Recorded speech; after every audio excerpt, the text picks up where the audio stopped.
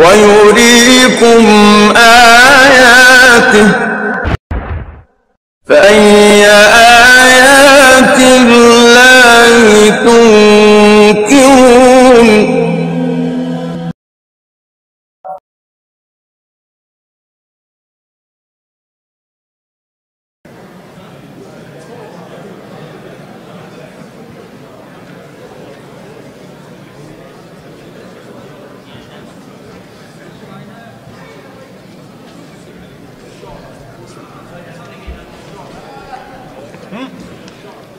Assalamu alaikum wa rahmatullahi wa barakatuh. Before we start, we're going to have a Quran recitation by Qari Nuh for a few minutes.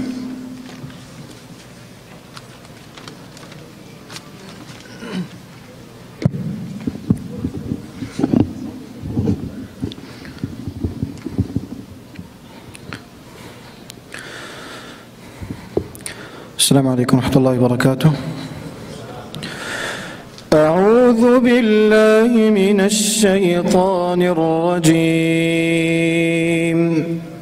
بسم الله الرحمن الرحيم. لقد كفر الذين قالوا إن الله هو المسيح ابن مريم وقال المسيح يا بني إسرائيل اعبدوا الله ربي وربكم إنه من يشرك بالله فقد حرم الله عليه الجنة ومأواه النار وما للظالمين من أنصار. لقد كفر الذين قالوا إن الله ثالث ثلاثة وما من إله إلا إله واحد وإن لم ينتهوا عما يقولون ليمسن الذين كفروا منهم عذاب أليم. أفلا يتوبون إلى الله ويستغفرونه والله غفور رحيم. ما المسيح ابن مريم إلا رسول قد خلت من قبله الرسل وأمه صديقة كانا يأكلان الطعام انظر كيف نبين لهم الآيات ثم انظر أنا يؤفكون. قل أتعبدون من دون الله ما لا يملك لكم ضرا ولا نفعا والله هو السميع العليم. بسم الله الرحمن الرحيم. تبارك الذي نزل الفرقان على عبده ليكون للعالمين نذيرا. الذي له ملك السماوات والأرض ولم يتخذ ولدا ولم يكن له شريك في الملك وخلق كل شيء وخلق كل شيء فقدره تقديرا واتخذوا من دونه آلهة لا يخلقون شيئا وهم يخلقون لا يخلقون شيئا وهم يخلقون ولا يملكون لأنفسهم ضرا ولا نفعا ولا يملكون موتا ولا حياة ولا نشورا وقال الذين كفروا إن هذا إلا إفك افتراه وأعانه عليه قوم آخرون فقد جاءوا ظلما وزورا وقالوا أساطير الأولين اكتتبها فهي تملى عليه بكرة وأصيلا قل أنزله الذي يعلم السر في السماوات والأرض إنه كان غفورا رحيما بسم الله الرحمن الرحيم قل هو الله أحد الله الصمد لم يلد ولم يولد ولم يكن له كفوا أحد صدق الله العظيم.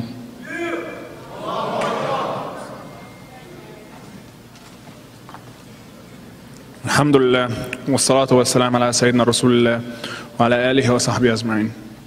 Your College Muslim Student Association is very proud to present this event, and before we start this event, we actually want to thank our sponsors, Grassroots Dawah, Muslims Giving Back, and Salam Initiative.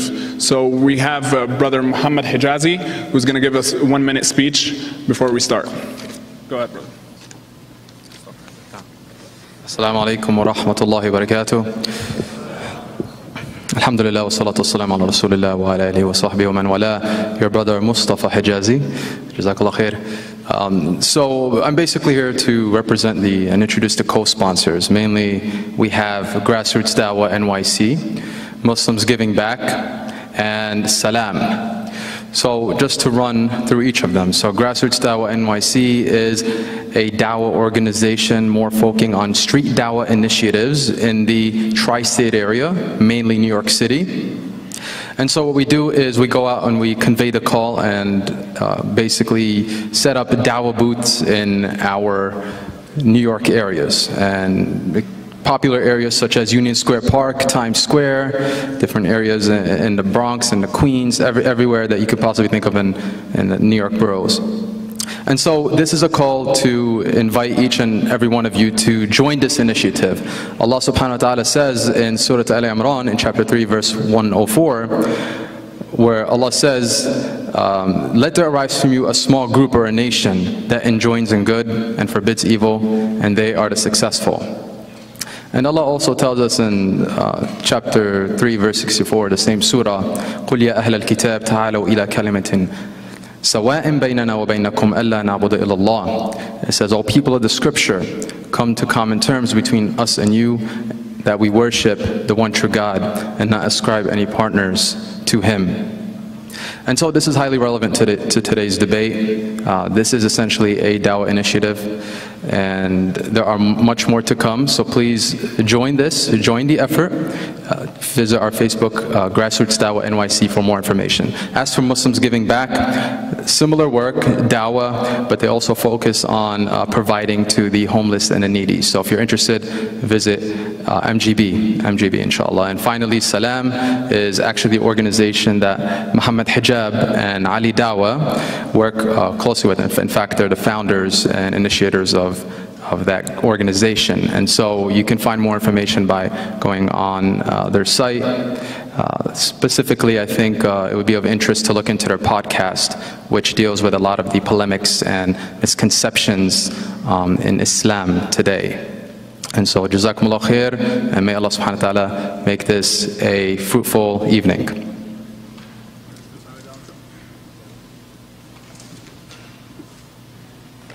Coming up next, introducing himself, is Brother Ali Dawa.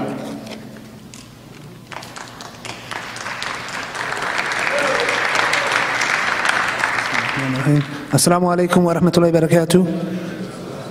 Before I start, I want to praise Allah subhanahu wa ta'ala, the most merciful, the most just. All praises, glory and gratitude belong to Him for the works that we do.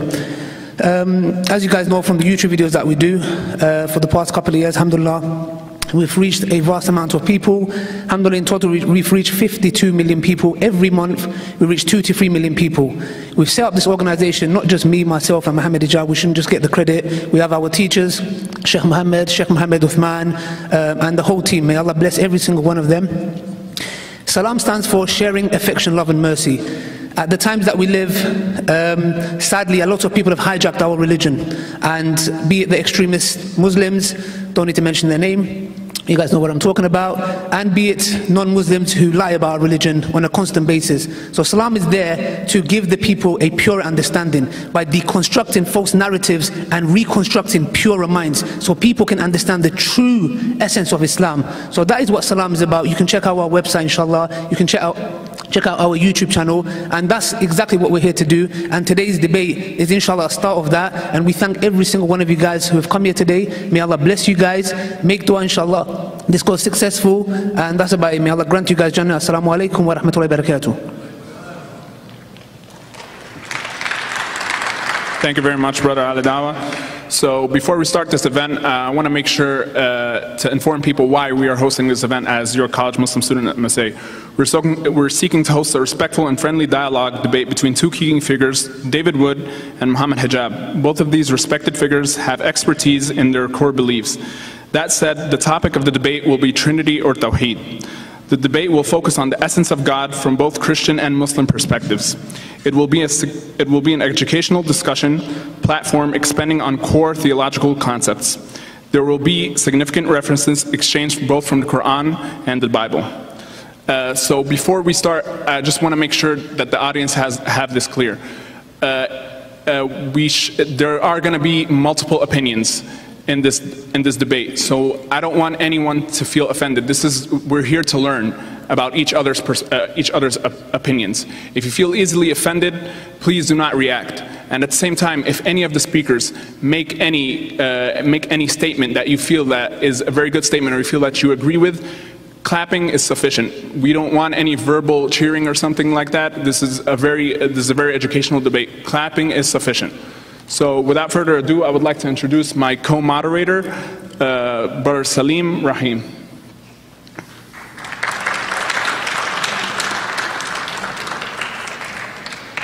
So this is how the format of the debate is going to start. We're going to have 20-minute opening statements for each speaker. Then there's going to be 12-minute first rebuttals, and then 8-minute second rebuttals, then crossfire examination where the speakers will be asking each other questions. Each speaker will have 6 questions to ask the other speaker, and they will take 2 minutes to answer each of the questions.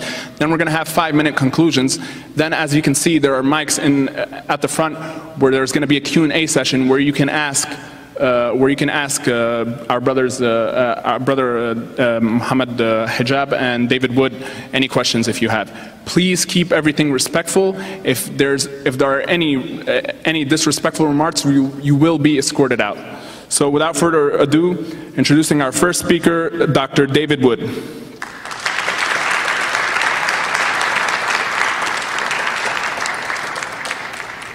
So just a little background on Dr. David Wood. He's a Christian evangelist and preacher. David Wood is a member of a Society of Christian Philosophers, the Evangelical Philosophical Society, and the Hume Society. He was a former atheist. David became a Christian after examining the historical evidence of the resurrection of Jesus. He's a contributor to the books Evidence for God, 50 arguments for faith from the Bible, history, philosophy, and science, defending the resurrection and true reason. Christian responses to the challenge of atheism. David has a PhD in philosophy from Fordham University and has been in more than 60 moderated public debates with Muslim, atheists, and other Christians. And that's a little background on our first key speaker, Dr. David Wood. And without further ado, introducing his opposition, brother Mohammad Hijab.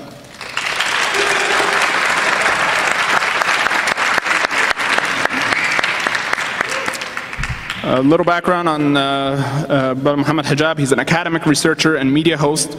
He is a debater and public speaker who engages in discussions and polemics on a wide variety of topics, including religion, politics, and society. He completed a politics degree and a master's in history from Queen's Mary University. He has taught and instructed courses on humanities and languages in many contexts. He has numerous ijazas in some Islamic sciences and has studied in multiple Islamic seminaries, including the Shinkiti Institute, which employs a traditional Mauritian style of teaching the sacred sciences. Mr. Hijab is currently doing further postgraduate research in Islamic Studies at the School of Advanced Study, University of London. Like I said, just please keep everything that I said in mind, and I think we will start with Brother Mohammad Hijab giving us his 20-minute opening statement.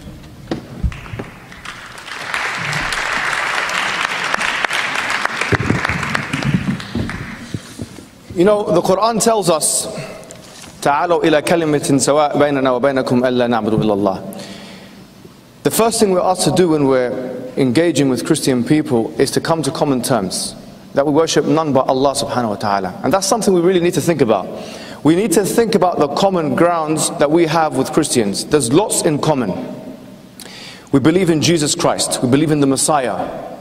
We believe in Him. We love the Messiah. We believe Jesus. We believe that He was born from the Virgin Mary. There's a whole chapter in the Quran dedicated to her. But of course, the elephant in the room, or the difference of opinion, is in the fact that we as Muslims do not believe that Jesus was divine, or that the Holy Spirit is divine. Today's discussion, ladies and gentlemen, is about Tawheed and Trinity. Tawheed is monotheism, to believe and worship in one God. The Quran says, قُلْ هُوَ اللَّهُ أَحَدْ اللَّهُ الصَّمَدْ. That say He is Allah, one and only, the eternally besought of all, the sovereign.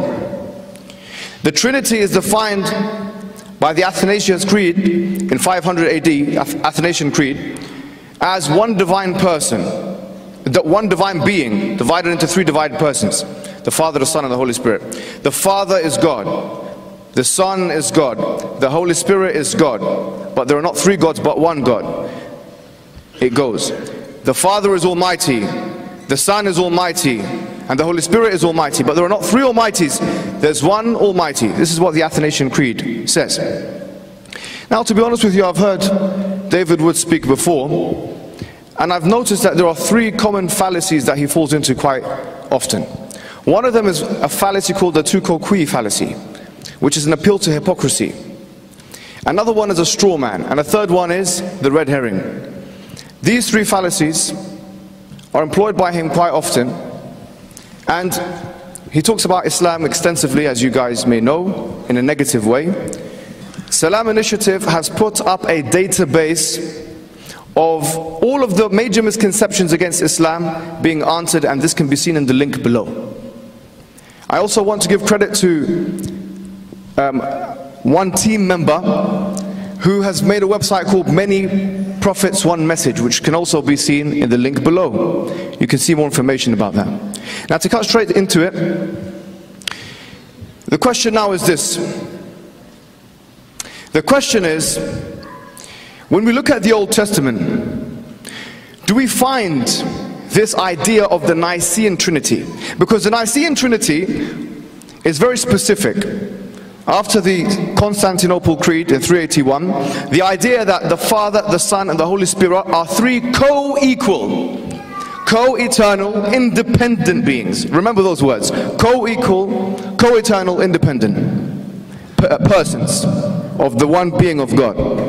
This is the Nicene understanding of the Trinity. Now, having said that, guys, when you look at the Old Testament, Do we see this? Because when we look at the Old Testament, we find the Shema, chapter 6, verse 4, Shema Israel, Adonai Elohim Adonai Echad.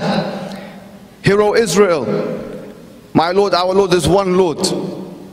Here, when you look at the first commandment, chapter 20, verse 3 of Exodus, you find there's no God beside me. I am your Lord and there's no God beside me. You find in Isaiah chapter 43 verse 11, once again the discussion of I am your God and besides me there is no Savior. Now someone might argue, but the word Elohim, and this is the weakness of the argument, it's a weak linguistic argument, the word Elohim is a majestic plural, they would argue. Look, there are 9,000 pronouns in the Bible which relate to God's name. Let's take for example Genesis chapter 1 verse 1. Bereshit, Bereshit, Bara, Elohim. The word Bara means He created. Whenever you find a pronoun in the Old Testament referring to Elohim, you will always find it in third person male singular. One more time. Third person male singular. You don't find a plural version of that. You don't find a pronoun which is pluralized. So now the question will be is this. A Jew who is acquainted with the Torah, with the Old Testament, why would one ask him to realign his belief, his theological doctrines, into believing in a triune God, when in fact he's been instructed quite explicitly, in fact, in the Old Testament, not to break the commandments? You see, it gets a little bit more interesting even when you look at the New Testament. Now we know the New Testament has different authors. There's 27 books of the New Testament. You've got Paul, who's written from 7 to 13 books, and there's dispute as to exactly how much is written. John, written many books. Who is John? We don't know who John is, by the way. We don't know who John is, but yes, Paul had a kind of exaltation Christology. There's no doubt. He did believe that Jesus was divine. And a good example of that is the second Philippians, the hymn. But he believed in a kind of subordinationism. And how do we know that? Because if you look at line 9 to 11, it's quite explicit that God gives him the name. So he didn't have it before. Jesus did not have the name before, and he makes it above all names. So he believes in a kind of subordinationism. Now what is subordinationism? It's a hierarchy within the Trinity. Remember we said the Nicene Trinity is three co-equal, co-eternal persons of the Godhead. Paul didn't believe this. He believes in a hierarchy. John believed in an incarnation Christology. In the beginning was the Word, and the Word was with God. Everyone knows the prologue, John chapter 1, yeah? But the question is this, who is John? His gospel was found some 95 AD. This is the time it was found, 95 AD. That's some 65 years after Jesus' disappearance. The irony of it all is that you'll find in the Gospel of John, for example, passages like John 17:3, where it explicitly mentions that the Father is the only true God. Explicitly mentions this. And this was such a thorn in the side of the church fathers that Augustine, a major church father who died 430 AD and who wrote an exegesis on John, do you know what he said? He rearranged the words of John chapter 17 verse 3. He changed the word order so as to make Jesus and the Father the true gods. This is how severe it was. When you find Mark chapter 12 verse 29, the Jew came to Jesus asking how to be saved. And what did Jesus say? Did Jesus say, and Mark by the way is the most ancient manuscript of all of the Gospels, most ancient Gospels. What did Jesus say? Did he say, you have to believe in the Father, the Son, and the Holy Spirit as co-equal, co-eternal, independent beings? He said no. He said, he referred him to the Shema, chapter 6, verse 4 of Deuteronomy. That's what he referred him to. He didn't tell him, believe me as God, or believe the Holy Spirit is God, or all these things, no. So you see, really and truly, the question is, where do people, Christians today, where do they get their information on the Trinity? You'll find that in Matthew chapter 28 verse 19, it talks about, it's called the baptismal formula, where the Father, the Son, and the Holy Spirit is mentioned. Go in the way, baptize in the way of the Father, the Son, and the Holy Spirit. And so Christians use this as to prove, okay, the Trinity is in the Bible now. They use this to say, look, the Trinity is in the Bible now. But why don't they look at Luke chapter 9 verse 26? Because Luke chapter 9 verse 26 has a different triadic formula, where there's the Father, the Son, and the holy angels. Yes, the holy angels, not the Holy Spirit. So why don't we infer a Trinity from this? This is the question. Now, we've had these debates before, and they've been done before. And it's usually, okay, we'll get a vague verse here, an ambiguous verse here, and we'll start talking about these things. But here's an interesting question now. How did the earliest generations of Christians interpret the New Testament corpus? You have church fathers who are the most learned men of Christendom. People like Clement of Rome, Polycarp, Origen. People like those individuals. None of those church fathers for the first 300 years, listen to what I'm saying, none of those church fathers for the first 300 years of church history inferred a Nicene Trinity from this. Can you imagine? 300 years. 10 minutes. Even Tertullian, who died 240 AD. Tertullian, who dubbed or coined the term Trinitas, which was later translated into Trinity. He was a subordinationist. He believed the hierarchy within the different persons of the Godhead. The interesting point here is you have someone like Hilopolis. He was taught by Irenaeus, massive church father. Justin Martyr, massive church father. He taught Origen of Alexandria, massive church father. And he writes in his book Against the Heresies in chapter 22. What does he write? He talks about this group called the Ebionites, who were around 70 AD, 40 years after the disappearance of Jesus. And they believed that Jesus was not God, that he was a prophet, and that he was the Messiah. There were other groups like the Monarchianists who believed the non-divinity of Jesus. It wasn't just the Ebionites. Some Monarchianists also believed that Jesus was not divine in the way that Trinitarians make it out to be. No one spoke about the Holy Spirit being God, co-equal and co-eternal and independent with the Father and the Son in the first 300 years. That discussion is completely gone. So this is quite interesting, ladies and gentlemen. You know why? Because you could say from this that where the Islamic position of the non-divinity of Jesus and the non-divinity of the Holy Spirit was represented in the early church, the Nicene Trinitarian position was not. Wait, say that one more time. He wants to hear it. Okay. Where the Islamic position of the non-divinity of Jesus Christ was present, and the non-divinity of the Holy Spirit was present in early Christian church history, the Nicene Trinitarian understanding of the post-Constantinople Creed was not. Prove me wrong. David, prove me wrong. Give me one person for the first 300 years of church history that detailed co-equal, co-eternal, independent Father, Son, Holy Spirit. Give me. Silence me. Prove me wrong. I want to be proven wrong today. I want to be proven wrong today. Silence me. Tell me one church father for the first 300 years of church history that said the Holy Spirit was co-equal, co-eternal, independent with the Father and the Son. Please give me the records. It's a historical investigation. Just give me one. I will be quiet. I will apologize. I will apologize in front of everyone. I will apologize in front of everyone. Yes. Now, it gets a little bit more sticky than that. Because if you look at a book called The Christian Doctrines, Early Christian Doctrines by J.N.D. Kelly, conservative Christian scholar, he details exactly how this Nicene Trinitarian thing came about.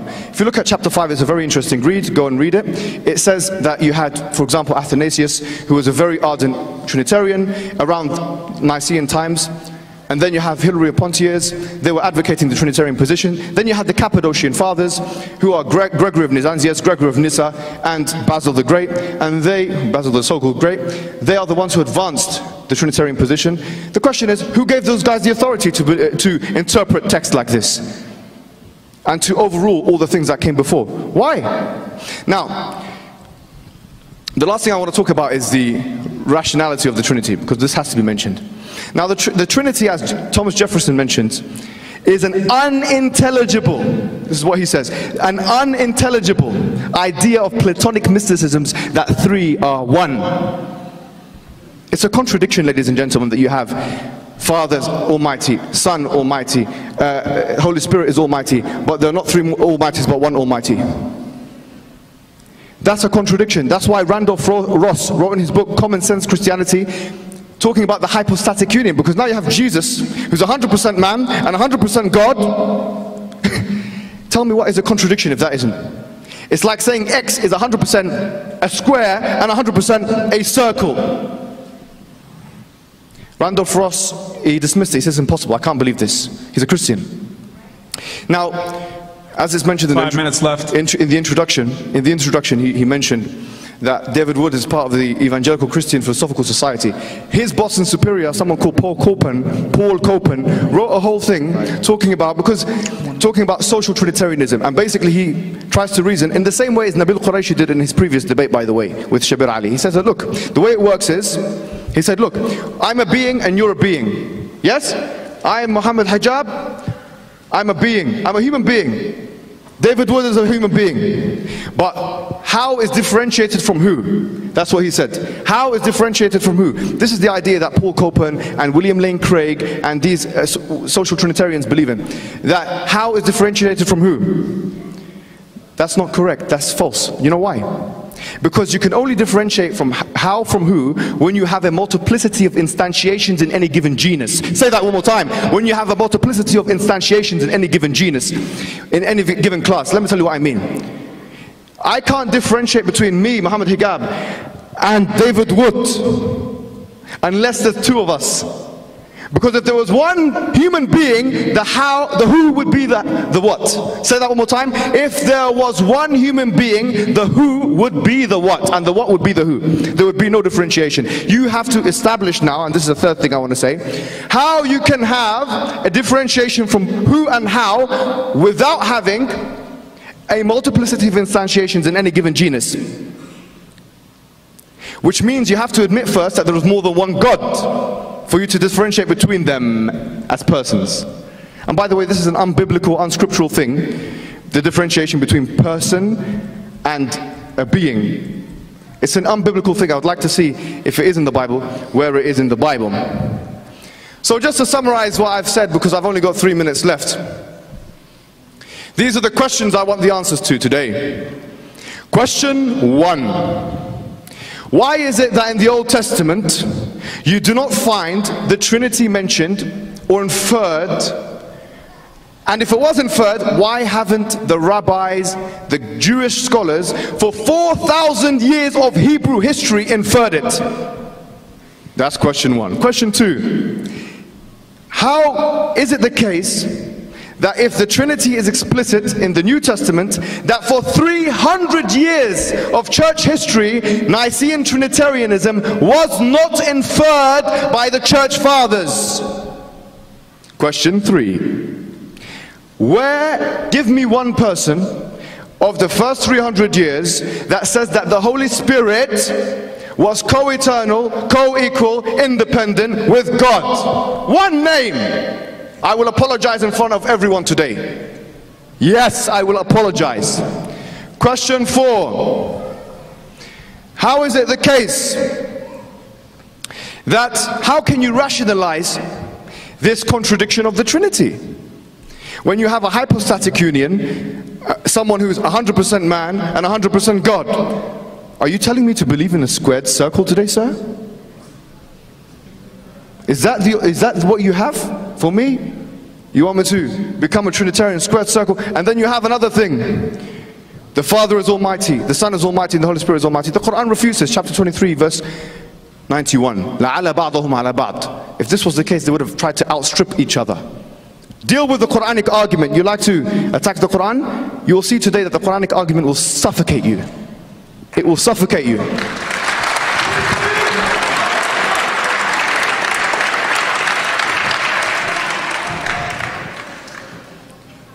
Number 5. 1 minute left. In fact, I think 4 questions is a lot for this man. If he could do with 4, I'll be grateful to him. I want to say one thing before you might be thinking, why are you being quite firm with this man today? You know, James White, he's a very respectable scholar of Christianity, and he's a good man. Yes, he is. And he refuted this man because of his mockery. This man makes mockumentaries against Muslims.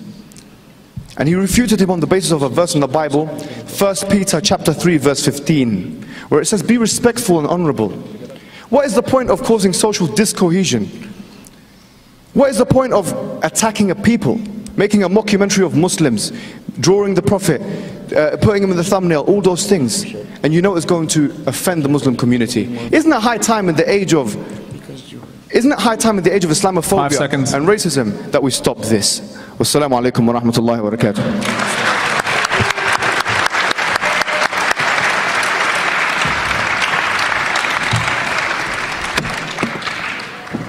Thank you very much, Brother Mohammed Hijab, for that wonderful opening statement. And now, without further ado, we have Dr. David Wood with his first 20 minutes of opening statement.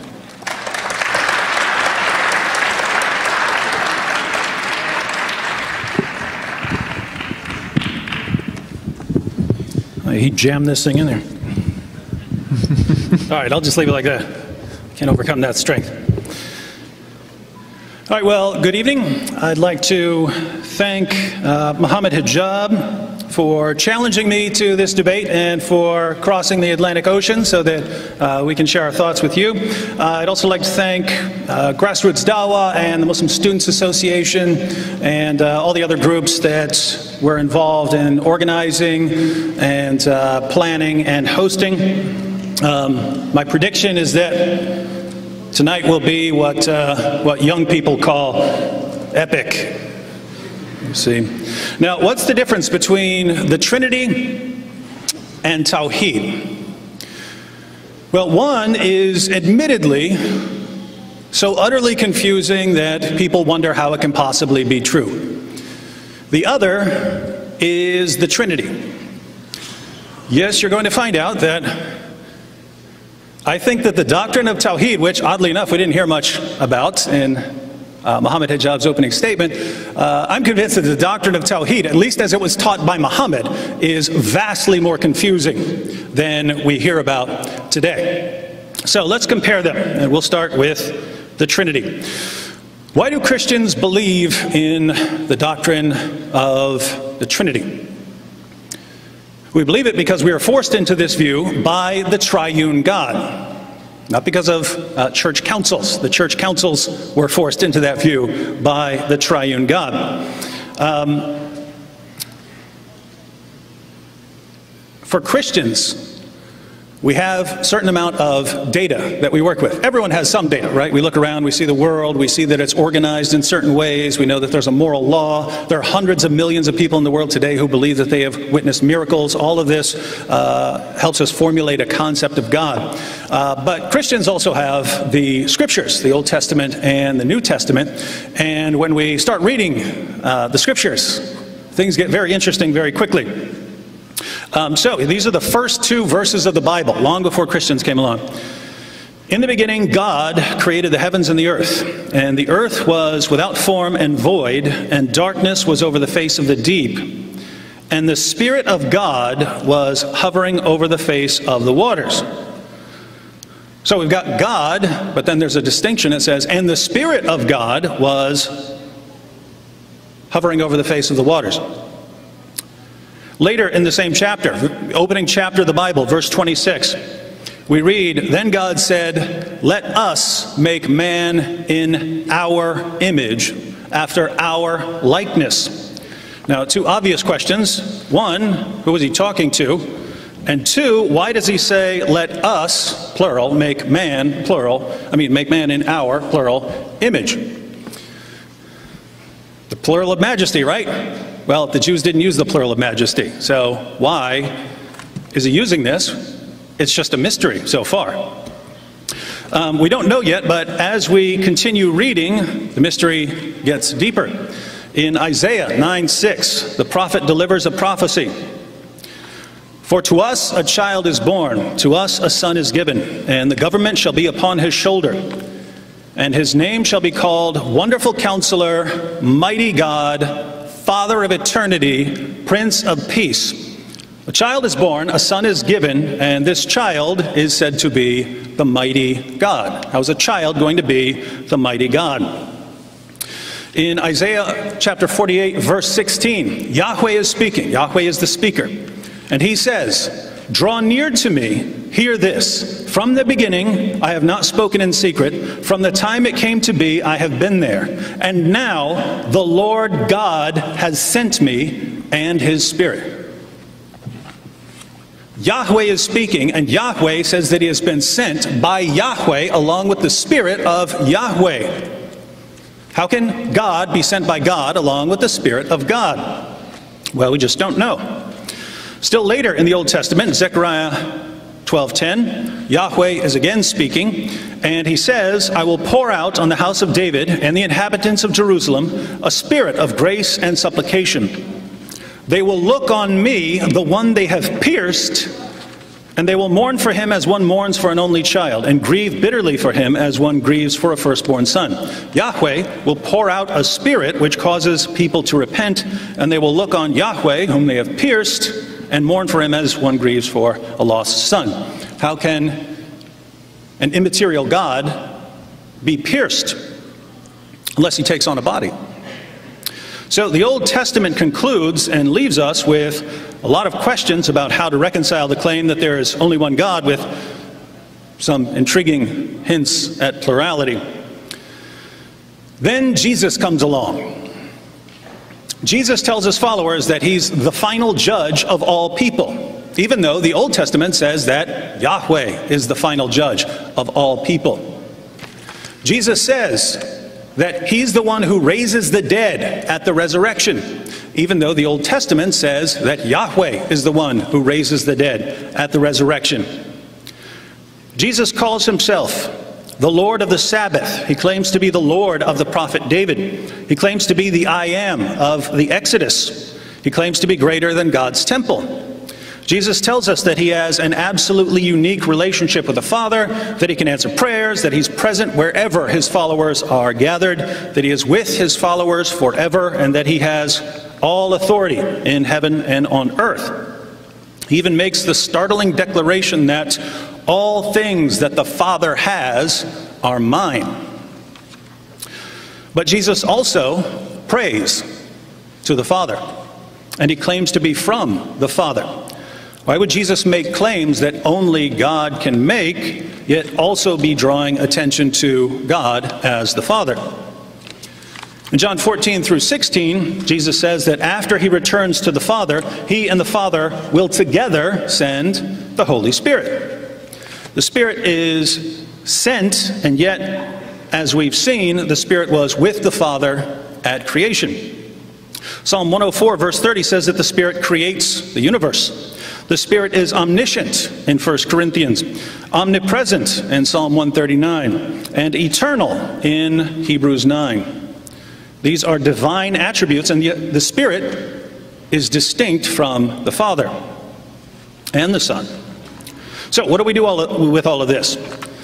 Well, if the Father is God, and the Son is God, and the Spirit is God, and the Father is not the Son, and the Son is not the Spirit, and the Spirit is not the Father, and there's only one God, the Trinity is the only way out. And that's why I said that we were forced into this view by the triune God himself.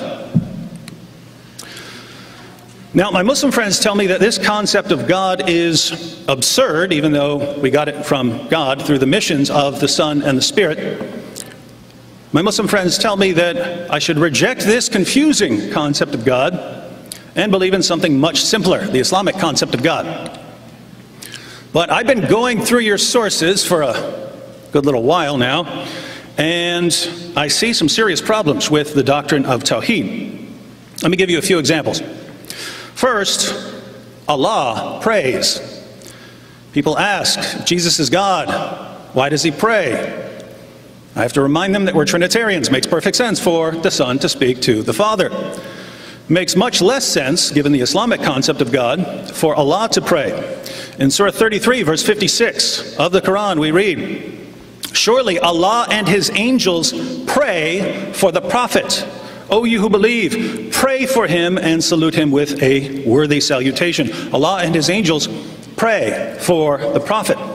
Translators try to hide this by translating it as Allah and his angels send blessings or show mercy or they praise him. The problem here is that what it says Allah does is salah.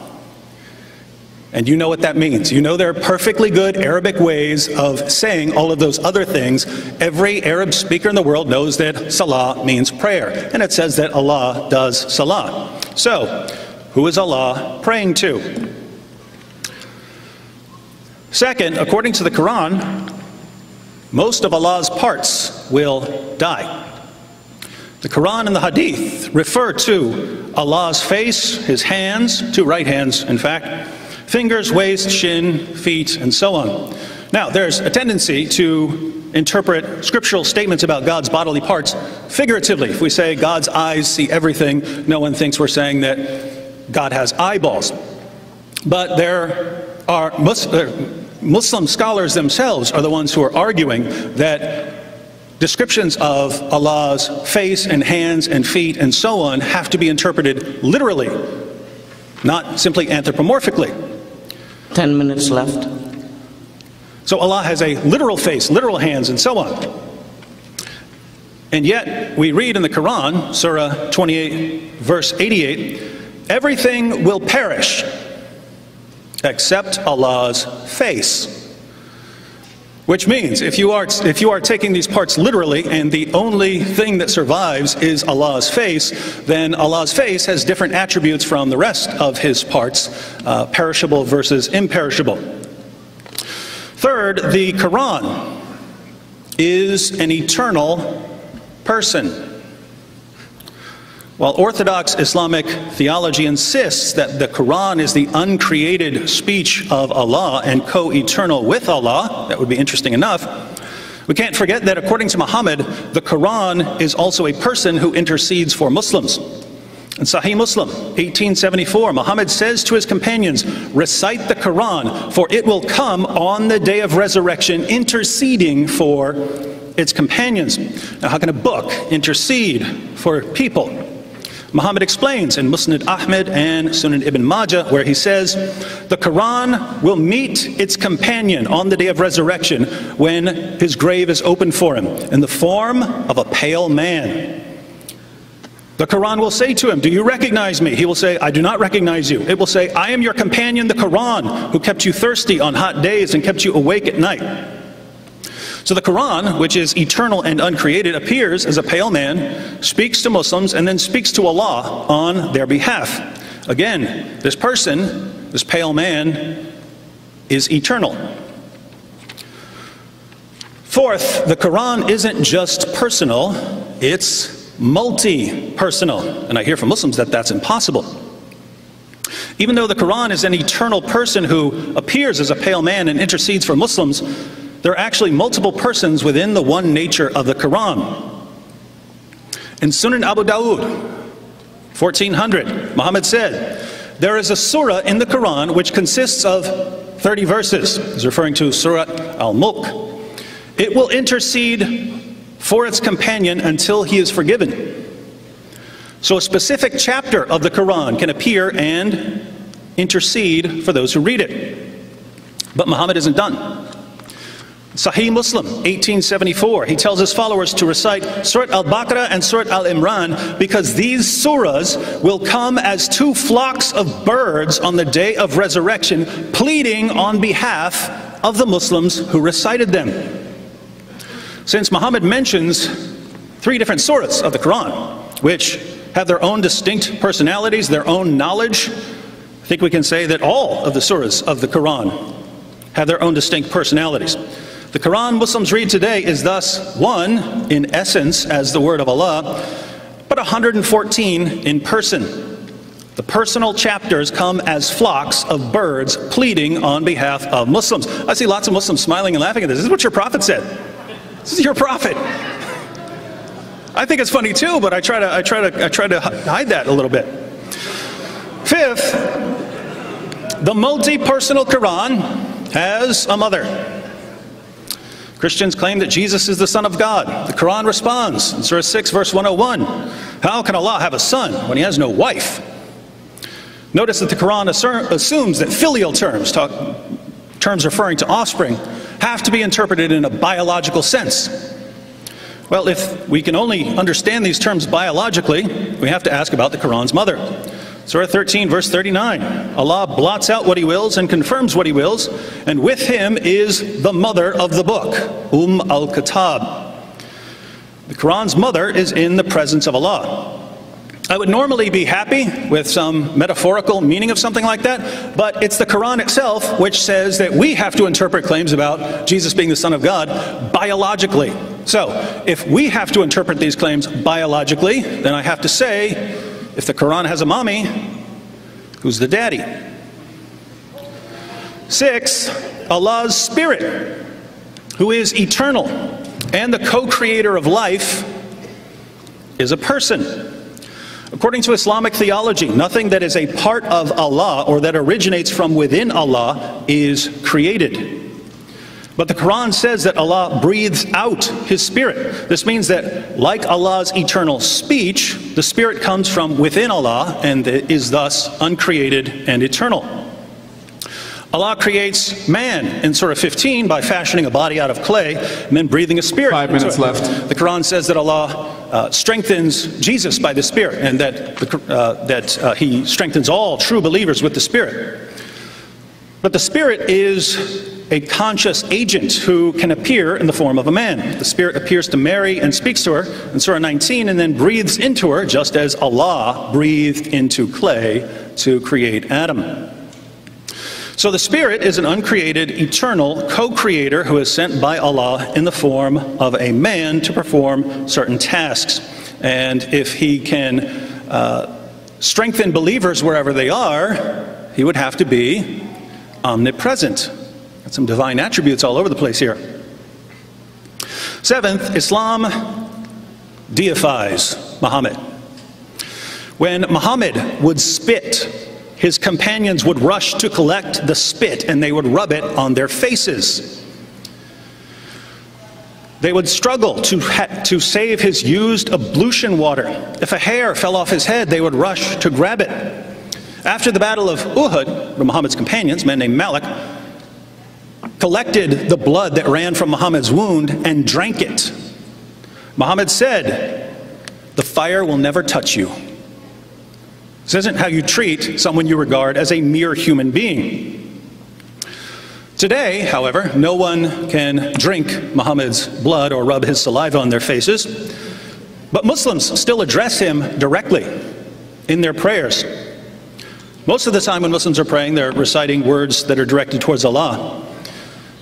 But there's a part of their daily prayers where they say, "Assalamu alayka ayyuhan nabiyyu." Now that does not mean, "God, please bless Muhammad." That is, "Peace be upon you, Muhammad." They're laughing and they're speaking directly to Muhammad in their daily prayers. They're talking directly to Muhammad in their daily prayer. This assumes that he can hear them. And so he hears them all over the world, in which case he must be omnipresent. Interesting for a mere human being. 8th, Islam deifies Jesus without even realizing it. Allah is uncreated and eternal, but as we've seen, there are two uncreated and eternal persons with Allah, His Word, His eternal speech, and the Spirit that He breathes out. And yet, in Surah 4, verse 171, even when the Quran is asserting that He's only a prophet, it refers to Jesus as Allah's Word and as a Spirit from Allah. As if this weren't enough, Jesus goes on to create life in exactly the same way Allah creates life. Allah fashions a man out of clay and then breathes His Spirit into it. What does Jesus do? He fashions a clay bird and then breathes His Spirit into it, and this gives life. Jesus is co-creator. No wonder His followers started worshiping Him. Ninth, Islamic worship draws extensively from the polytheism of 7th century Arabia. During the time of Muhammad, the polytheists of Arabia would perform tawaf, walking circles around the Kaaba. And why did they do that? Because they were following Abraham? No, they believed in 7 planetary deities who circled the earth. And so they walked 7 circles around the Kaaba in order to honor these 7 planetary deities. Muslims do the same today, but not realizing where the practice came from. There's also the black stone. This was one of the pagan idols. It became part of Islam. You kiss it and it can be an expiation for your sins. But according to Muhammad, the black stone itself is conscious. 1 minute left. We read in Tirmidhi and Ibn Majah, the Messenger of Allah said concerning the stone, by Allah, Allah will bring it forth on the day of resurrection, and it will have 2 eyes with which it will see, and a tongue with which it will speak, and it will testify in favor of those who touched it in sincerity. So this isn't a random, lifeless idol. This is a living, breathing idol. So in the Quran, we've got Allah swearing by literally everything. We'll be talking about that in a few moments. Given that we find these things in the Muslim sources, I'm truly interested in how we can sit here and poke fun at the doctrine of the Trinity. Now, the real basis I find for reconciling these texts with the doctrine of Tawheed is that Muslim scholars don't let you know this stuff, which is why you think it's funny when you're hearing it. Time is up, Dr. Wood.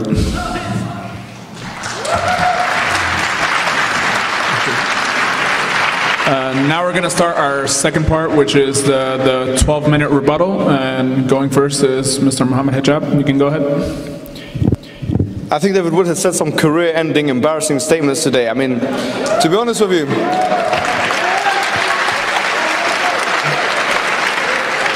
after 20 years of researching Islam, you come with this. Okay, let's deal with one by one. Spirit of God hovered over after God created the heavens and the earth. Okay, no problem. If that's meant to be God, no problem. Let's go to Zechariah in Old Testament, chapter 6, verse 5. There are 4 spirits. So are there 7 gods now? Because the word in Hebrew is ruach. And you wouldn't know about Hebrew, because look, I think not only do you not know Arabic, but you don't know Hebrew, and you're making a big mistake by trying to interpret the biblical text in this way. There's 2 words for spirits in Hebrew language, ruh, which is the same as the Arabic, and ruach. The word ruach is here in Zechariah chapter 6, verse 5, talking about 4 spirits. So tell us why, if that is a spirit and it's God, then how comes there's only 3 gods, 3 persons of God? And there isn't 7, for example. He says that Jesus, this is called the etymology fallacy. That's, he's been referred to as Emmanuel, etc. God is with us. Elijah is also, the word Elijah in the Hebrew language means God is with us. So if that makes Jesus God, then Elijah is also a God. We'll move on. What else did he say? I am statement. If you look at the New International Version of the Bible, the I am is actually not translated as I am, but I will be. And there's a whole discussion on that. And to be honest with you, frankly, I don't even take the Gospel of John to be completely authoritative, and neither do the majority of biblical scholars anyways. 95 AD, it's a long way. He says, Allah says, that Allah yusalli ala nabi, and he's here saying that he prays to the Prophet. There's a difference between yusalli lahu and yusalli ala in the Arabic language. I knew this was going to happen. I knew this was going to happen. I knew I was going to have to give you a free Arabic lesson here today. I knew it. And that's why the translators put for, not to the Prophet. You don't know what the words in Arabic mean. Don't speak salah. Come on, please, don't embarrass yourself. Allah has parts. He says Muslim scholars say we should take this literally. Which Muslim scholars? Which Muslim scholars? He says كل شيء هالك إلا وجهه in Surah Al-Qasas, chapter 20 of the Quran, means everything is destroyed except for his face. And this means that Allah, all his body parts will be destroyed. He has body parts in these things. First of all, the word kull in Arabic doesn't necessarily mean all. Subki wrote a book, Al-Kull wa ma tadul. And he said, and he shows with examples, that the word kull doesn't mean all. I'll give you an example. In chapter 46 of the Quran, Surah Al-Ahqaf, تُدَمِّرُ كُلُّ شَيْءٍ بِإِذْنِ رَبِّهَا فَأَصْبَحُوا لَا يُرَى إِلَّا مَسَاكِنَهُمْ. That the wind destroyed everything, كُلُّ شَيْء, the same words here in Surah Al-Qasas, everything was destroyed except for their houses. If it meant every single thing, it wouldn't have been, their houses would not be there. So the word kull doesn't mean that in Arabic language. Once again, it's a problem with language. He says that, this is exactly his words. He said the Quran is an eternal person. Tell me one scholar in the history of Islam who said that. This is a lie.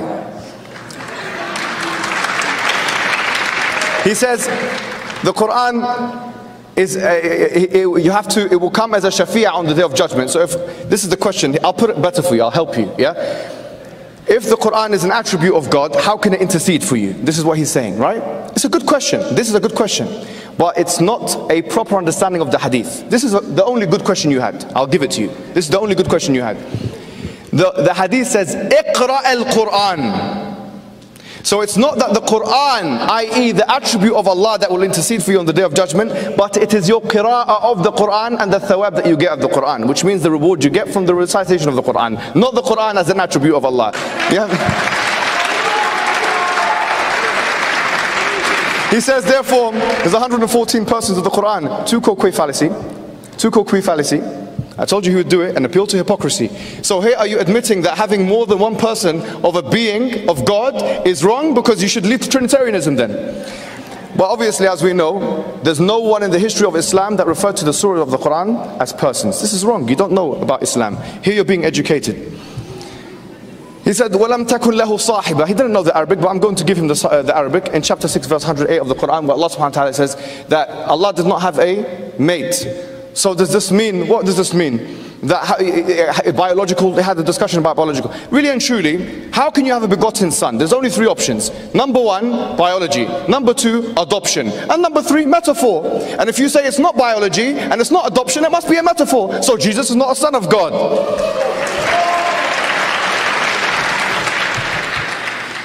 Okay.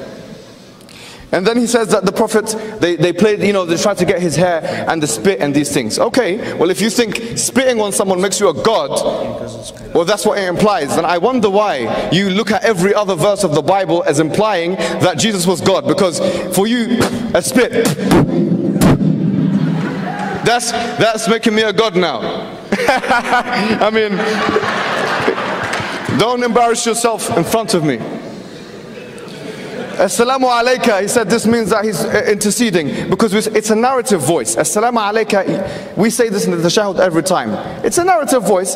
However, let's not say it's a narrative voice. Let's give it to him. He says this must mean that the Prophet Muhammad is omnipresent. Yes, he's omnipresent. Let's have fun with him today. There is a hadith in Bukhari which says that whenever one person does salah on the Nabi, which means blessings and praise on the Prophet, blessings on the Prophet, the angel will carry that and give it to him. It doesn't mean that he's hearing it everywhere. The angel is moving it around. This is from the will of Allah. And if you didn't know that, now you do. He says that Kalimatullah, that Isa being referred to as the word of Allah, must mean that he is divine. So although the Quran says clearly that he's not divine, no, it makes a mistake, he is divine. Well, you're all over the place, you're fumbling all over the place. It's embarrassing. Kalimatullah is defined in chapter 3 verse 58 of the Quran, where Allah subhanahu wa ta'ala says, إِنَّ مَثَلَ عِيسَى عِنْدَ اللَّهِ كَمَثَلِ آدَمَ خَلَقَهُ مِنْ تُرَابٍ ثُمَّ قَالَ لَهُ كُنْ فَيَكُونَ. 5 minutes left. He said to him, be, and he was. The word is defined in the Quran as be. So Allah says be, and things are. Just like He said be with Adam, He said be with Jesus, and He was. I want to give you one principle, ladies and gentlemen, that will destroy everything he said. The Quran says, chapter 42, verse 11, لَيْسَ كَمِثْلِهِ شَيْءٍ وَهُوَ السَّمِيعُ الْبَصِيرُ. That there's nothing like Him. You cannot do tashbih or tamtheel of Allah. Anything that we see in the Quran, talking about the hand, talking about the face, all of these things, you can rest assured, because of this verse and the other verse, وَلَمْ يَكُنْ لَهُ كُفُوًا أَحَدٍ, that this means, yes, this means it cannot be compared to anything you imagine. لا تدرك الأبصار وهو يدرك الأبصار in the Quran. Anyways, I mean, every Muslim knows this. But the idea is there's an implicit admission here that I've lost. This is what I come up with. I've lost. Yes, we know Trinitarianism is so confusing, but I'm going to show you how much, Tawheed is confusing as well. I have admitted defeat. Therefore, I'm going down. I'm going down. I'm going to try and take you down with me. That's really what you're trying to say to me, David Wood. I know by the look of your face here, you would probably agree with me. Let's be honest. Look at his face. Everyone, ladies and gentlemen, take a look at his face. Yes. Anyways, I've got a few minutes left. Let me recite some Quran, because I've done with this guy. Allah subhanahu wa ta'ala, He says in chapter number 19, verse number 31, about Jesus. This is what we believe about Jesus. قال إني عبد الله آتاني الكتاب وجعلني نبيا وجعلني مباركا أينما كنت وأوصاني بالصلاة والزكاة ما دمت حيا وبرا بوالدتي ولم يجعلني جبارا شقيا والسلام علي يوم ولدت ويوم أموت ويوم أبعث حيا ذلك عيسى ابن مريم قول الحق الذي فيه يمترون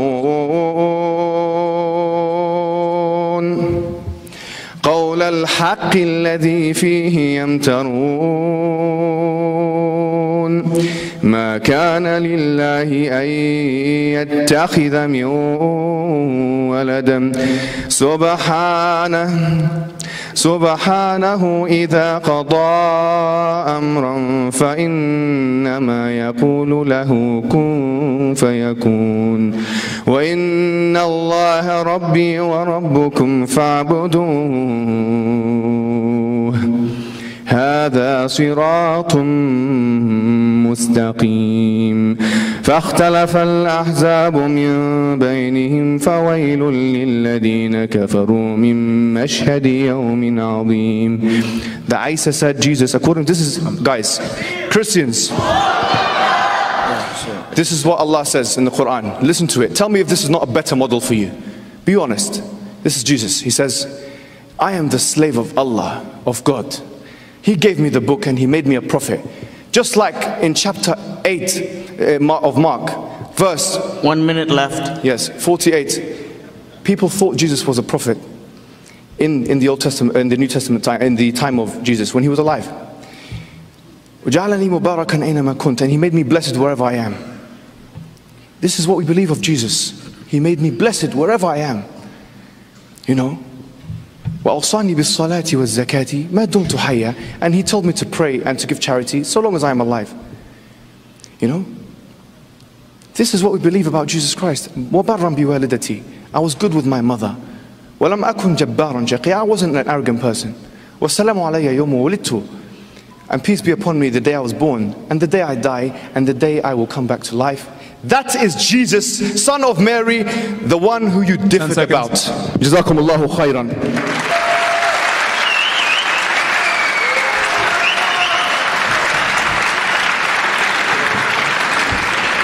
Before we start on Dr. David Wood's rebuttal, I'd just like to remind our fellow audience, verbal cheering is, please refrain from verbal cheering. Clapping is sufficient enough. And we'd just like to remind both speakers to stay on topic and be respectful towards the other speaker. Thank you, and Dr. David Wood, you have the floor.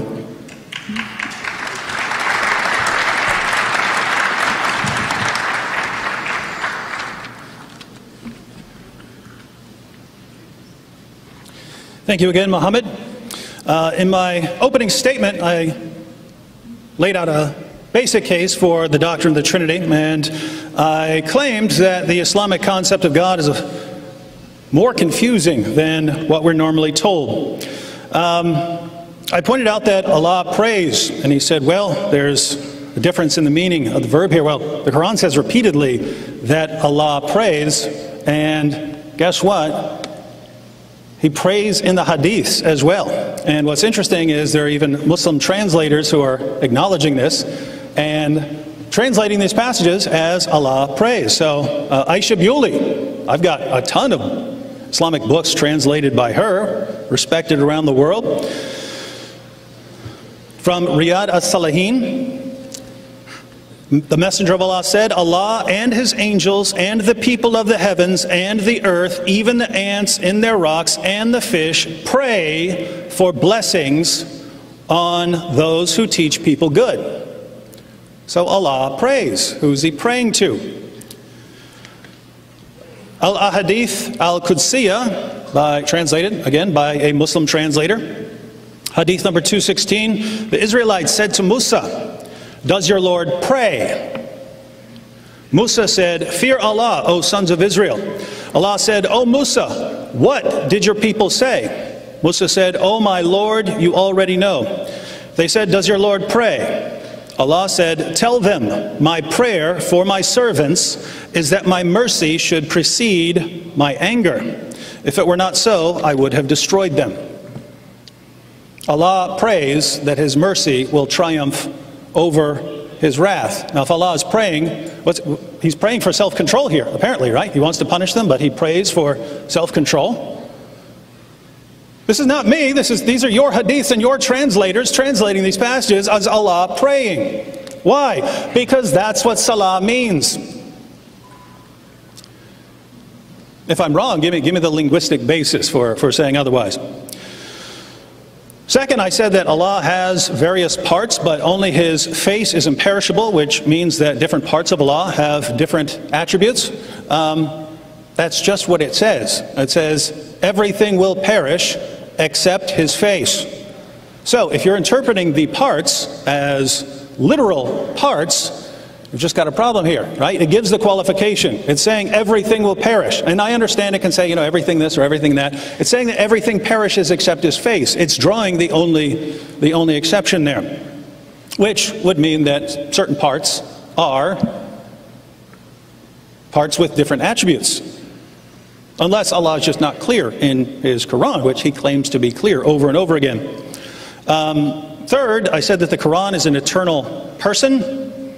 He's Allah's eternal word, but He also takes the form of a pale man. Now, it's kind of hard to hear because over there, but I think Mohammed replied that it's your own recitation that appears to you. Now, that's interesting enough. If your own recitation of the Quran is appearing as a pale man, but I don't think that's what it means because of the next point, which is that individual chapters of the Quran appear as flocks of birds to intercede for you. So if individual chapters of the Quran are appearing and pleading for you, then why wouldn't the entire Quran as a whole also be appearing to you? So it seems that it's not just talking about your own good recitation or something like that, but the book itself. He says, I am the Quran. Now, by the way, this is very interesting, and I think it might be a source of problem here. Mohammed says, well, who refers to these Quran chapters as persons? And I think there's a little difficulty here. This might be why he's having trouble understanding the doctrine of the Trinity, if he's misunderstanding this word person here and how it's applied. If a flock of birds can talk and has knowledge, and this flock of birds knows what you've been doing, they know that you've been reciting the Quran, they intercede for you, they plead to Allah on your behalf, well, those are qualities of what we call a person in philosophy, right? It's communicating like that, it has certain kinds of knowledge, it appeals to people in a certain way. This is what we mean by the term person. And by the way, because we're talking about origins of Islamic practices, if you go to the early Islamic history, there were goddesses. There were many people in Arabia who believed in a kind of hierarchy, right? Where they believed in Allah, and they believed that Allah was the main deity, but they believed in lower deities, and these were intercessors. Now, Alat, Alus, and Manat were three goddesses, and they were called the exalted cranes. They were the birds that would carry your prayers to Allah, or they would fly up to Allah and intercede for you. Now, why is this interesting? Well, the goddesses are described in terms of birds who go and intercede for you. But Muhammad, after introducing Tawheed, says that it's actually chapters of the Quran that do that for you now. They appear as flocks of birds to go up to Allah and intercede for you.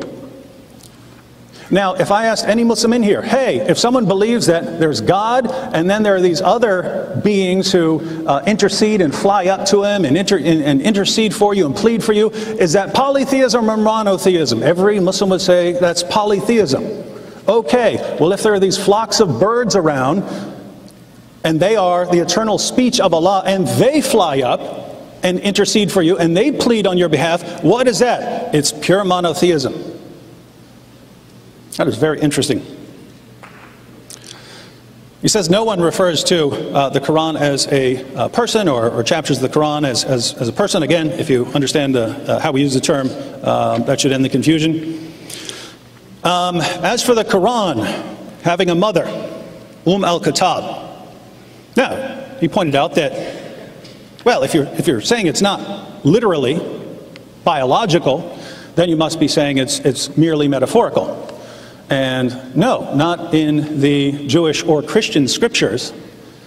Son of is used in a variety of ways, and so the appropriate response to Christian theology would be explain to us what Jesus' sonship means, and that would be explained in terms of the doctrine of the Trinity.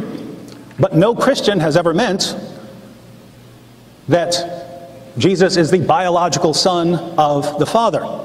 So if Allah is telling Muslims in the Quran, and I bring this up because I hear this from Muslims almost every day, well, how can you believe that God had sex with Mary? Well, I've never heard of a Christian believing that. Where are you getting that idea from? Getting it from the Quran, from Allah. So the point here is, if Allah knows what the Christian doctrine is, why doesn't Allah say what the Christian doctrine is and then explain why it's wrong? He just never does. Allah tries to refute the Trinity, doesn't know what the doctrine of the Trinity is. He thinks it's Allah, Jesus, and Mary, who are three separate beings who just work together. That's not the doctrine of the Trinity. What's he responding to? Likewise, with the sonship of Jesus, he gets it all wrong. So you've got a problem here. Either your God doesn't know what we believe, in which case he lacks knowledge, or he does know what we believe and he's deliberately making fun of it or misrepresenting it. If he's deliberately misrepresenting it, then that would be an ethical problem. 6, I said that Allah's spirit is an eternal person who takes the form of a man to carry out tasks. Again, having trouble hearing down there. If there was a response to that, please remind me. 7th, I said that Islam deifies Muhammad. Said, well, you know, Muhammad spitting and stuff what's that got to do with him being God? That's not the point. The point was, Muhammad's just a man, Muhammad's just a man, Muhammad's just a man. And then you see how his followers acted towards him, and it's clear he was much more than a man to him. When a normal human being is walking down the street and spits, you don't say, ooh, I have to rub this all over my body. Muhammad's companions did. If a hair falls off a normal human being's head, you don't say, ooh, I need to grab this. I need to save this. If someone is bleeding, a normal human being is bleeding, you don't say, hey, let me get that running blood and drink it. This was acceptable behavior from Muhammad and his followers. And how, if you saw anyone doing this, if I said, hey, there's this place somewhere in South America or something, and they've got this guy down there, and whenever he spits, they rub it on their faces. Whenever he washes himself, they collect the water so they can rub it on themselves. Whenever he bleeds, he gets cut, they drink it. You say, ah, look at this idolatry, look at this paganism. But that's exactly how Muhammad expected his followers to act. And for some reason, whenever it's in Islam, it's still just pure monotheism. I said that Islam accidentally deifies Jesus, calls Jesus Allah's word and a spirit from Allah. Now keep in mind, those are the two eternal, co-creating, co-eternal beings with Allah, His word and His spirit. Now this is interesting. Mohammed Hijab said that the Quran calls Jesus the Word because Allah said be, and He was. So Allah said be, and He was, and this makes Him Allah's Word. Now that's very interesting because according to chapter 16, verse 40 of the Quran, that's how Allah creates everything. That's how Allah creates me. So, Allah created me by saying be, and according to Mohammed Hijab, that's how you can identify someone as the word of Allah. What's that make me? I am the word of Allah, according to Mohammed Hijab. So, if you reject anything I say, 1 minute left. If you reject anything I say for the rest of the evening, you're guilty of rebelling against Allah's word. As far as Islam drawing its worship from its basic practices from the pagans of Mecca, there's really no dispute. You can read in the Muslim sources that the pagans are walking these circles and kissing the black stone and so on. You can also read that they believed in these 7 planetary deities that are circling the earth. So you can read all about their worship. What you have to believe if you want to reconcile this with Islam is you have to say Abraham set that up, walking the 7 circles, and then the pagans misinterpreted it at some point, and they started walking 7 circles around the Kaaba for a completely different reason. So you'd have to believe that. And then as far as the black stone, well, it was a black stone, and then it became part of their pagan worship, and then got brought back. But keep in mind, this is 5 seconds. A rock that is going to appear with eyes and a mouth, and you kiss it. Thank you very much, Dr. David Wood. Now we're going to enter into our second phase of rebuttals, which each speaker will have 8 minutes each. You can go ahead, Mr. Mohammed Hijab. He mentioned again this issue of Salla Ali, Allah. And I've told you the difference. I don't know why I kept repeating it. He says person, I'm going to try and do this in 3 minutes, yeah? He says person, this shows you that the surah are, he thinks this means that the chapters of the Quran are persons. I've always wanted to do this, yeah? To take a word from Dwayne, the Rock Johnson. It doesn't matter what you think. It doesn't matter what you think. I mean, flock of birds and the man who comes, the pale man. Yes, this is in good deeds. And this proves my point, once again, that the qira'ah of the Quran is what is represented, the thawab. You get the rewards for doing the good. And it comes. That's what the hadith is talking about. The man comes in a good form. This is the hadith in Bukhari. He says, Allah wal-Uzza wal-Manat al-Thalith al-Ukhra come as birds. Intercession means polytheism. Well, من ذا الذي يشفع عنده إلا بإذنه, chapter 2, verse 255 of the Quran. Who will intercede with God except with His permission? It's one part of a verse which refutes all of your claims about intercession, in fact. He says, means mother. It doesn't only mean mother. Don't tell me about Arabic language. You ask me about Arabic language in this forum. You ask me, you don't tell me. You ask, Mohammed, what does the word mean? You don't tell me means this. No, I tell you, it means mother, yes. It doesn't only mean mother. We say Ummahat al-Kutub, the main books. It means something foundational. Al-Qura, the Quran says, the main cities. Come on, man. Don't waste my time with this. He says, he actually asked me for something linguistic. He said, what's the linguistic basis that the word salah, what does it come from? Etymologically, the word salah comes from the word sila. Sila means connection. So it can be any connection. It doesn't necessarily always have to be prayer. And the word actually salah means dua. Yes, this is the root word. But it comes from the etymological root word sila, which means connection. It could mean any connection. Silatul Rahim, for example, connecting with your family members. You don't know these things. He says the Quran gets the Trinity wrong. And he's talking about chapter 5, verse 116 of the Quran, where it talks about, did you tell your mother that you can take 2 of us as lords beside God? It's not talking about the Trinity in this verse. Where does it say this is the Trinity and then describe it? The verses that describe the Trinity, for example, chapter 4, verse 171 of the Quran, other places of the Quran, like chapter 5 where the brother was reading, it never tells you what the Trinity is, which is why, for example, many scholars like Ibn Taymiyyah in his Hijab Sahih, many scholars actually did say that the Trinity was the Father, Son, and the Holy Spirit. But some scholars differed with them in exegesis. It doesn't matter. The word 3 in Arabic, thalatha, means all of the kinds of trinities that all of the Christians have ever believed in all of history. So the word thalatha in Arabic is all comprehensive. It doesn't say that the word Trinity is Mary. It doesn't say that in the Quran. You have lied against the Quran. And then he says here, the ruh of Allah subhanahu wa ta'ala, you have to understand basic rules of grammar of Arabic. Idafa. Naqat Allah. Naqat Allah means the camel of Allah. Is that another person? I will help you. I will help you. Idafa means, actually I'm not going to go into it, to be honest with you. Idafa is, go to a basic Arabic textbook. What is mudaf? Mudaf ilayh is the first thing the Arab students learn. Let's not waste my time with this, please. You've come here, 20 years of research, and this is what you present. Don't waste my time. It says here, Islam accidentally deifies Jesus because he is kalimatullah. Why does the Quran call him the kalima? Because it's stressing the fact that Allah said be and he was. To make it an emphasis, a point of emphasis for Christians who believe otherwise. And then the pagan sources, he didn't give any. Now, realize, ladies and gentlemen, this man put Christianity under the bus. He threw Christianity under the bus today.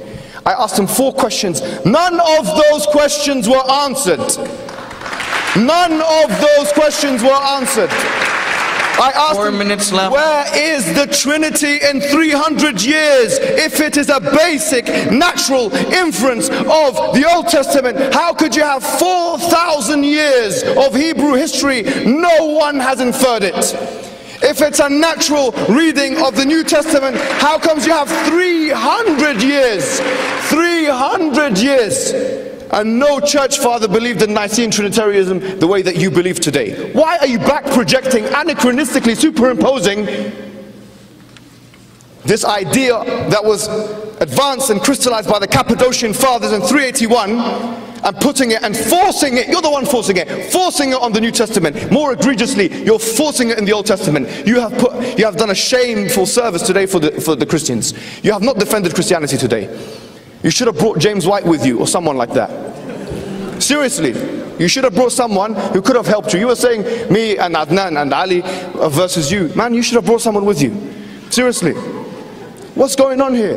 20 years of attacking Islam. 20 years of attacking Islam. 99% of your content is anti-Islam. And all of those things you brought today were dismissed in 4 minutes. You couldn't handle the questioning. I gave you 4. I gave you 4 questions. I did the service, sir, of answering all of your questions. You didn't even answer one of mine. How dare you? How dare you? What is this? Seriously. And the reason why, once again, I apologize to all the other Christians here. Why? This man has made mockumentaries against Islam. He's attacked Muslims, aggravated Muslims. We know his story. He's not any regular Christian, ladies and gentlemen. The Quran says, "Laysu sawa'a." The Christians are not all the same. If it was James White, I would have shown him the utmost respect. If it was William Lane Craig, I would have shown him the utmost respect. If it was any of those guys, I would have showed them the utmost respect. But this man, no, no, no. No, no, no. Read the Bible. I will teach you the Bible today. Mr. Hijab, please stay on topic. Okay, no problem. I've got 1 minute and a half. And I'm pretty much done. I can't believe it. Should I give it as a charity to him? I'll give it as a charity to you. Have a minute and a half charity from a Muslim to you. Go ahead.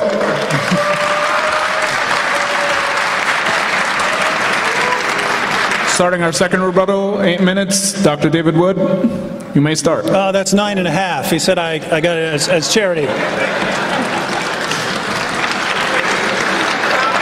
Thank you. I'd take all the charity. All right, well, I guess we'll start off with the 4 questions. I knew we had more rebuttal time, and I didn't think they were too terribly difficult to answer, so let's go through them. Question number 1. Why isn't the Trinity mentioned in the Old Testament?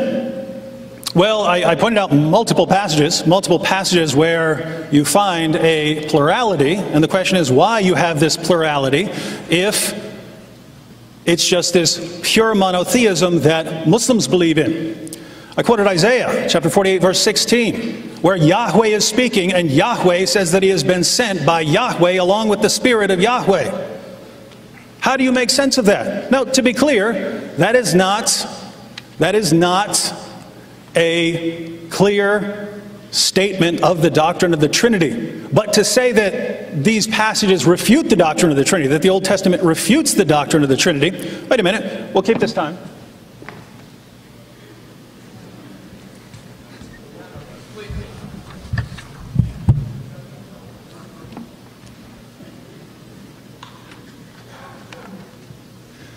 Even the go-to verse, right? You have lots of verses that sound like plurality. You have to interpret those away if you don't want to believe that the Old Testament is actually calling for saying that God is plural in some sense. But even the go-to passage, the Shema, which he said in the Old Testament and the New Testament, that's the go-to verse. That's the go-to verse that proves this pure monotheism. You know what the Shema actually says? Shema Yisrael, Yahweh Eloheinu, Yahweh Echad. Now, we insert extra words in there to make that a complete sentence. What that actually says, hear, O Israel, Yahweh, it's the name of God. Eloheinu means our God. Yahweh means that's God. One. That's what it says. Hear, O Israel, Yahweh, Eloheinu, Yahweh, one. That's what it says. Names God 3 times and then says one. Now, this is a Jewish commentary on the Torah. I wanted to quote this because there's a commentary on the Shema itself.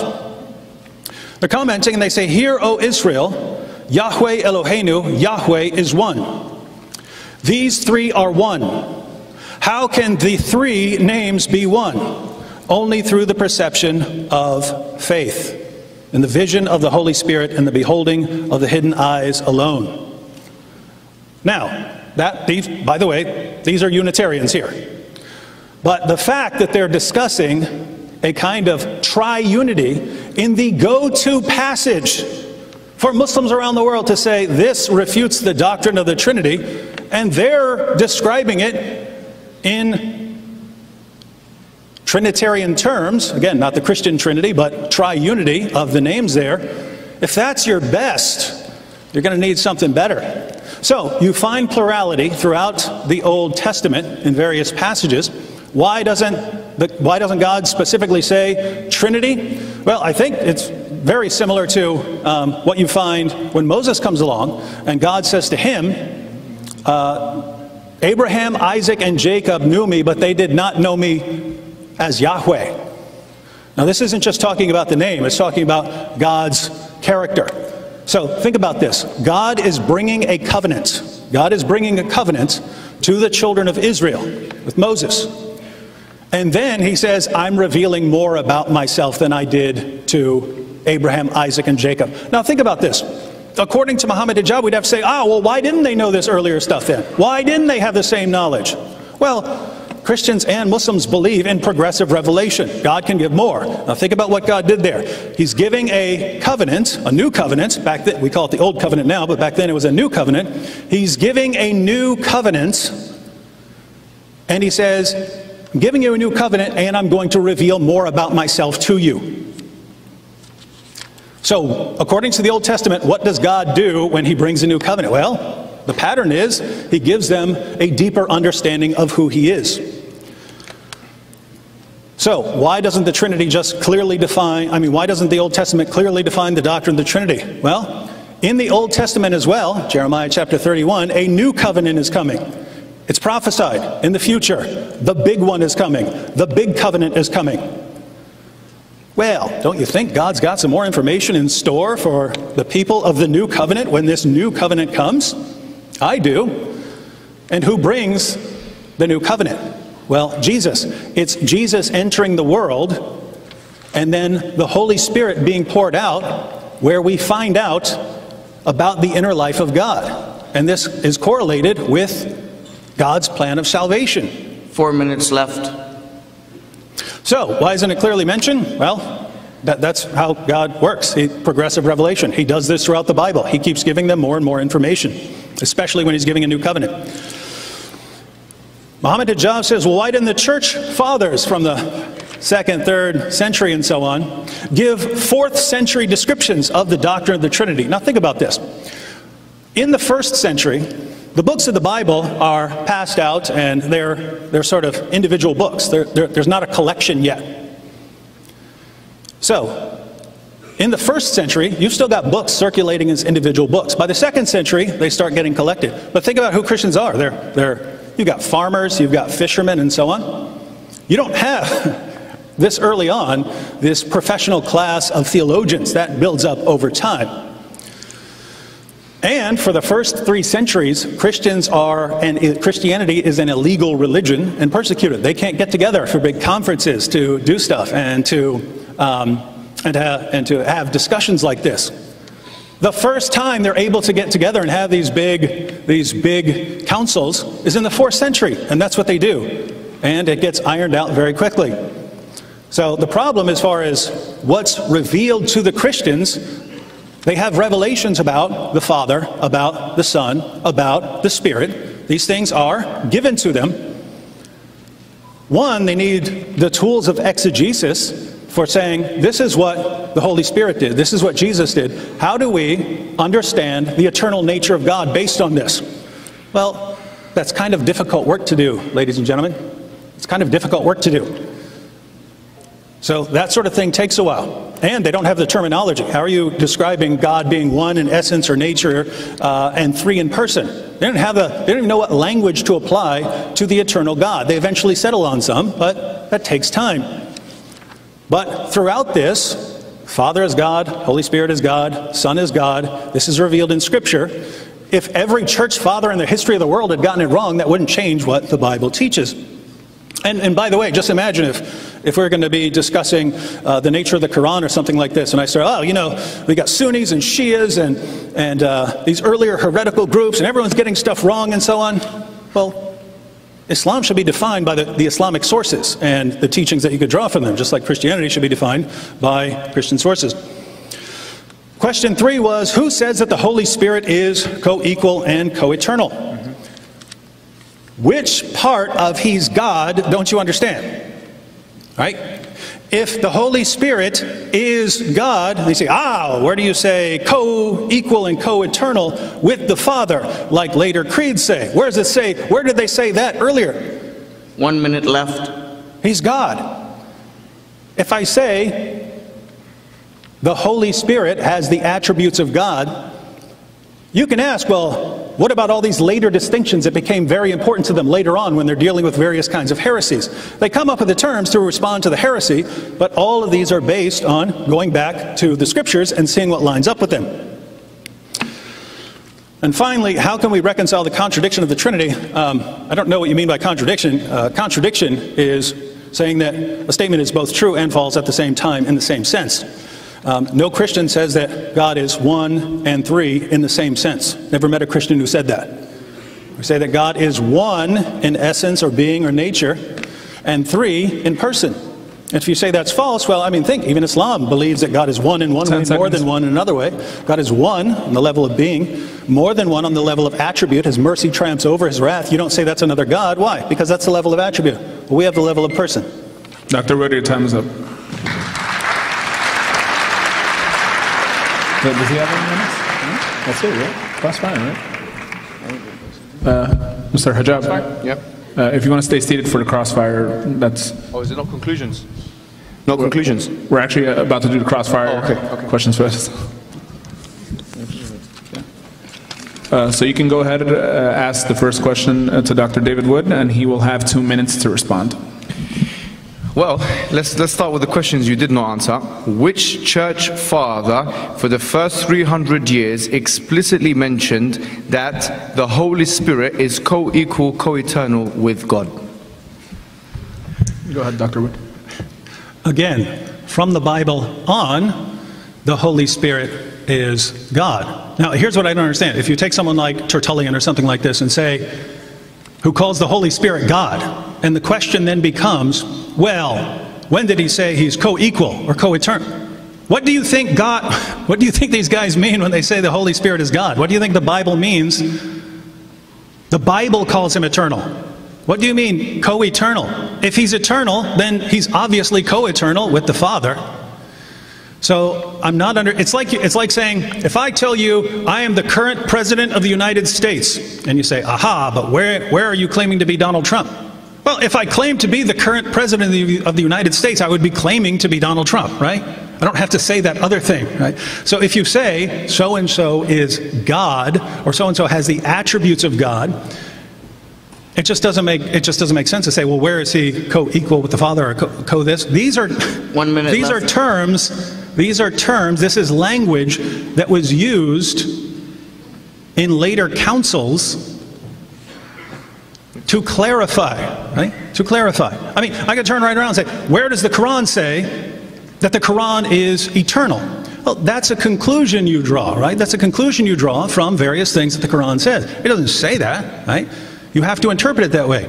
I don't understand why you can say, okay, well, the Bible says that the Father is God, the Holy Spirit is God, the Son is God, and therefore, as far as their essence, they're all God, they're all Yahweh, and therefore, in that sense, they are co-equal.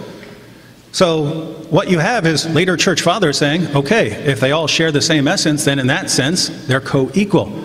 Why would you expect someone in the 1st century to use a word that came about to clarify something in the 4th century? I don't know. Thank you very much, Dr. Wood. You may ask your first question towards Mr. Hijab. Yes, going back to Allah praying, because I'm not just trying to mess with you guys here. I'm really confused, right? Because, as I pointed out, you have Muslim translators translating passages in the Hadith saying that Allah and His creation prays. And you look at the Quran, and it's using similar word, but this is different. This is the Quran. And you know it's multiple passages. And then Muslim translators are translating it as praise. And then you have, I think it's Tirmidhi, which use it, and it won't translate it as anything. It just says Allah performs His salat, right? They won't say what it means, because if you say it means praise, then you're going to be confused. And if you translate it as something else, well, then you're going to have to nail down a definition of the word. So what should this word mean? What should this, in the Quran and the Hadith, how should this be translated? And why are even Muslim translators now translating it as praise if there's this clear other meaning? I have 2 minutes. I don't think I need 2 minutes, to be honest with you. I think I've dealt with that extensively. The word salah, salli ala, is different from salli lah, and these are huruf jar. Basically, these are certain prepositional words that come after the verb, and depending on which of those words come, it differentiates the meaning completely. So because it says salla ala, and you'll never find anywhere in the Quran where it says li, for example, after the word salah, in respect to the Prophet Muhammad sallallahu alaihi wasallam, linguists and Muslims clearly conclude that it means blessings, etc. Now obviously, just looking at the Quran on a cursory level, if you read it in English, the translations of the meanings, you'll find that there are certain verses of the Quran, if you respect your intellect, you will see that it does not tell you to pray to Prophet Muhammad, does not, because it tells you only La ilaha illallah. The Quran says La ilaha illahu, only God is worthy of worship. You know, these things. So 1 minute left. I appreciate that you've come a bit more humble this time, and you said I'm confused. I hope you have understood this now, and if you don't, I think you should blame your intellect and your lack of knowledge. That's the state it should be right now.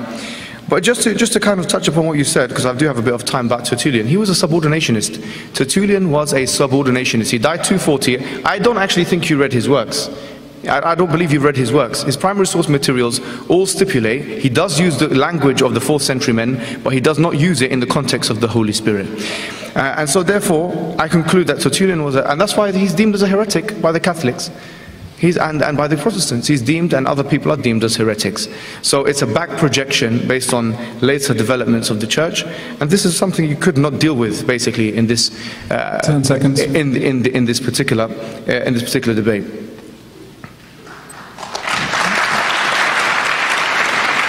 Thank you very much, Mr. Hijab. You may go on forward with your second question. Right. So you spoke about the attributes of the Holy Spirit, etc. I'm just going to give you one example. I mean, it's a very easy question. In Mark chapter 13, verse 32, it says, only the Father knows when the hour is. Now, I understand why the Son might not know, because it's the human side. You see, it's the human side. So, the God side might know, but the human. But what about the Holy Spirit? Why does the Holy Spirit not know when the hour is? You have 2 minutes, Dr. Wood. Well, the Holy Spirit is included. We have elsewhere that the Holy Spirit searches the mind of God and knows everything that God knows. If you look at what Jesus is doing there, when he says no one, he's referring to the level of human beings. By the way, if you guys like that verse, that's if you believe Jesus said that, then Islam is false. Because notice you've got father and son there. According to the Quran, Allah is a father to no one. The highest relationship you can have with Allah is a slave to master relationship. So if you believe that, then Islam is false. But if you look what he says there, already he sets up a hierarchy. He says, the day of their time, he says, no one knows, referring to the level of men. And then he says, not even the angels. So that's the entire created order. No man knows, not even the angels, not even the Son, only the Father. So even in this verse you're quoting, he's putting himself... 1 minute left. He's putting himself above all of creation. He's putting himself above all of creation. And so the question is, why would Jesus say that he doesn't know the hour? Well, there's a long explanation. Which I'm not even sure is correct, but usually we would explain this in terms of. Give me the easier one here. Hey, you're interfering with my time here. The straightforward one is Christians also believe in the kenosis, when Jesus takes on human nature. You find this in John 1, and what Mohammed mentioned earlier, the hymn to Christ in Philippians, where it says he was in the form of God, but he made himself nothing, taking on the nature of a servant. And we believe he actually took on the nature of a servant and limited himself in that way. If you believe it's a problem, by the way, I mean, think about it. The Quran doesn't contain verses that the eternal Quran has, and yet you still believe you have the Quran, even though certain things have been withheld from you. So, thank you very much, Dr. Wood.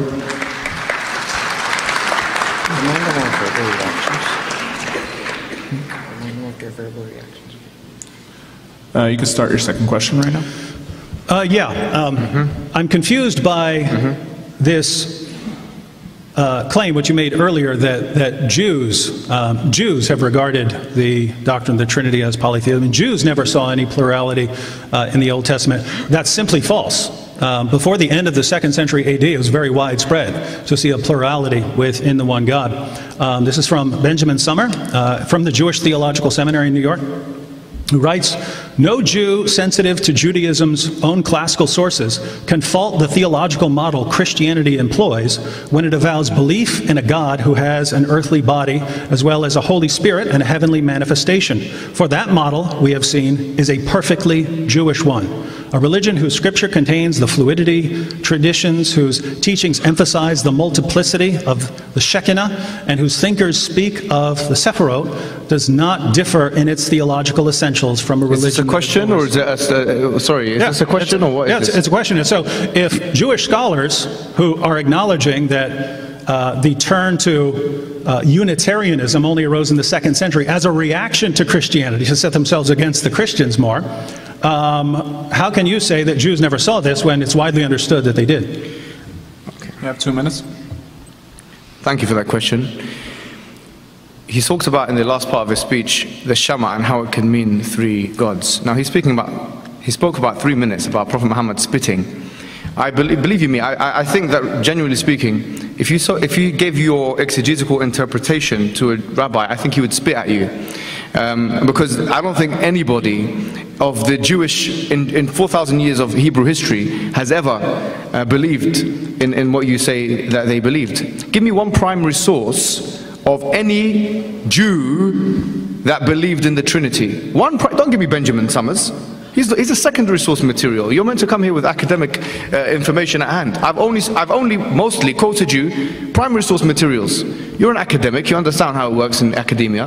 Give me a primary source material of a Jew who believed three co-equal, co-eternal, independent beings.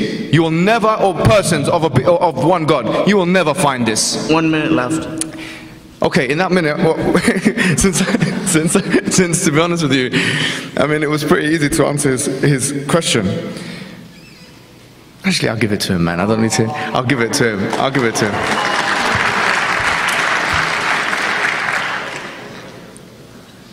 Is it my turn to ask? Yeah, go ahead. Okay. I'll give you a primary source material. Justin Martyr was a church father, as you know, who was very early. I think he died 110 or something like that, AD. And he wrote a book called The First Apologies. In chapter 21 of this book, Justin Martyr was having a conversation with a pagan, okay? And he said to the person, the pagan, he said to him that just as you believe that Jupiter is God and there are sons of Jupiter, we believe that the Father is God and Jesus is the Son of God. My question to you is this: how can you assure us today that in the first 300 years of Christian history that there has not been a Greek mythological influence in the formulation of the Trinity?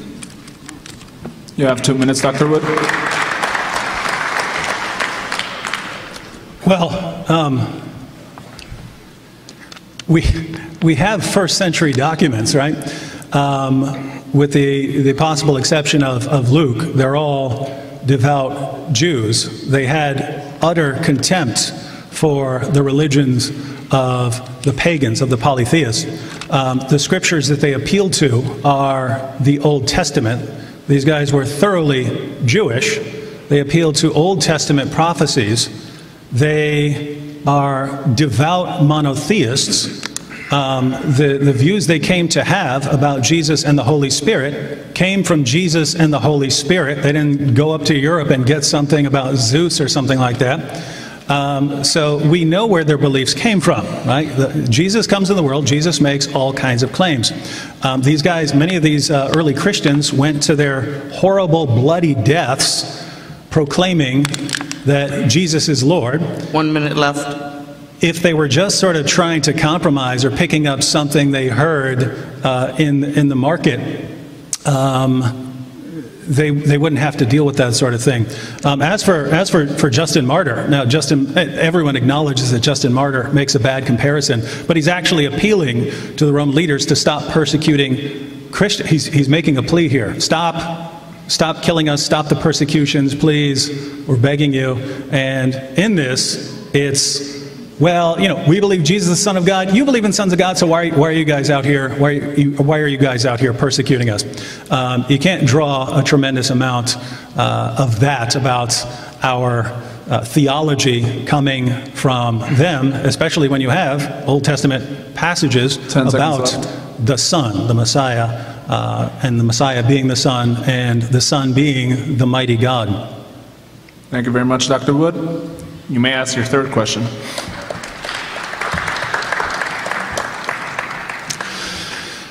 Yes, Tawheed. When we look at all the things we have here, we have the eternal word of Allah, which is co-eternal, and so he's got his co-eternal word with him. We've got a spirit. We've got all of these different things going on. And then you have the word Tawheed to describe it, which doesn't simply mean oneness, as I understand it. So since you're talking about the Arabic here, as I understand it, comes from wahada, which means to unify, and therefore Tawheed means the unification. But if you're unifying something, then you're bringing different things together. And so if we look and we see these flocks of birds taking the place of the pagan goddesses and interceding for you and things like that, could this word Tawheed mean something beyond oneness here, when we see all of these different things? If Allah is trying to avoid anything but Tawheed, and you've got all of these different things and things that are co-eternal with him and interceding flocks of birds, how do we reconcile all this? Okay, thank you. Tawheed is what you call a masdar in the Arabic language.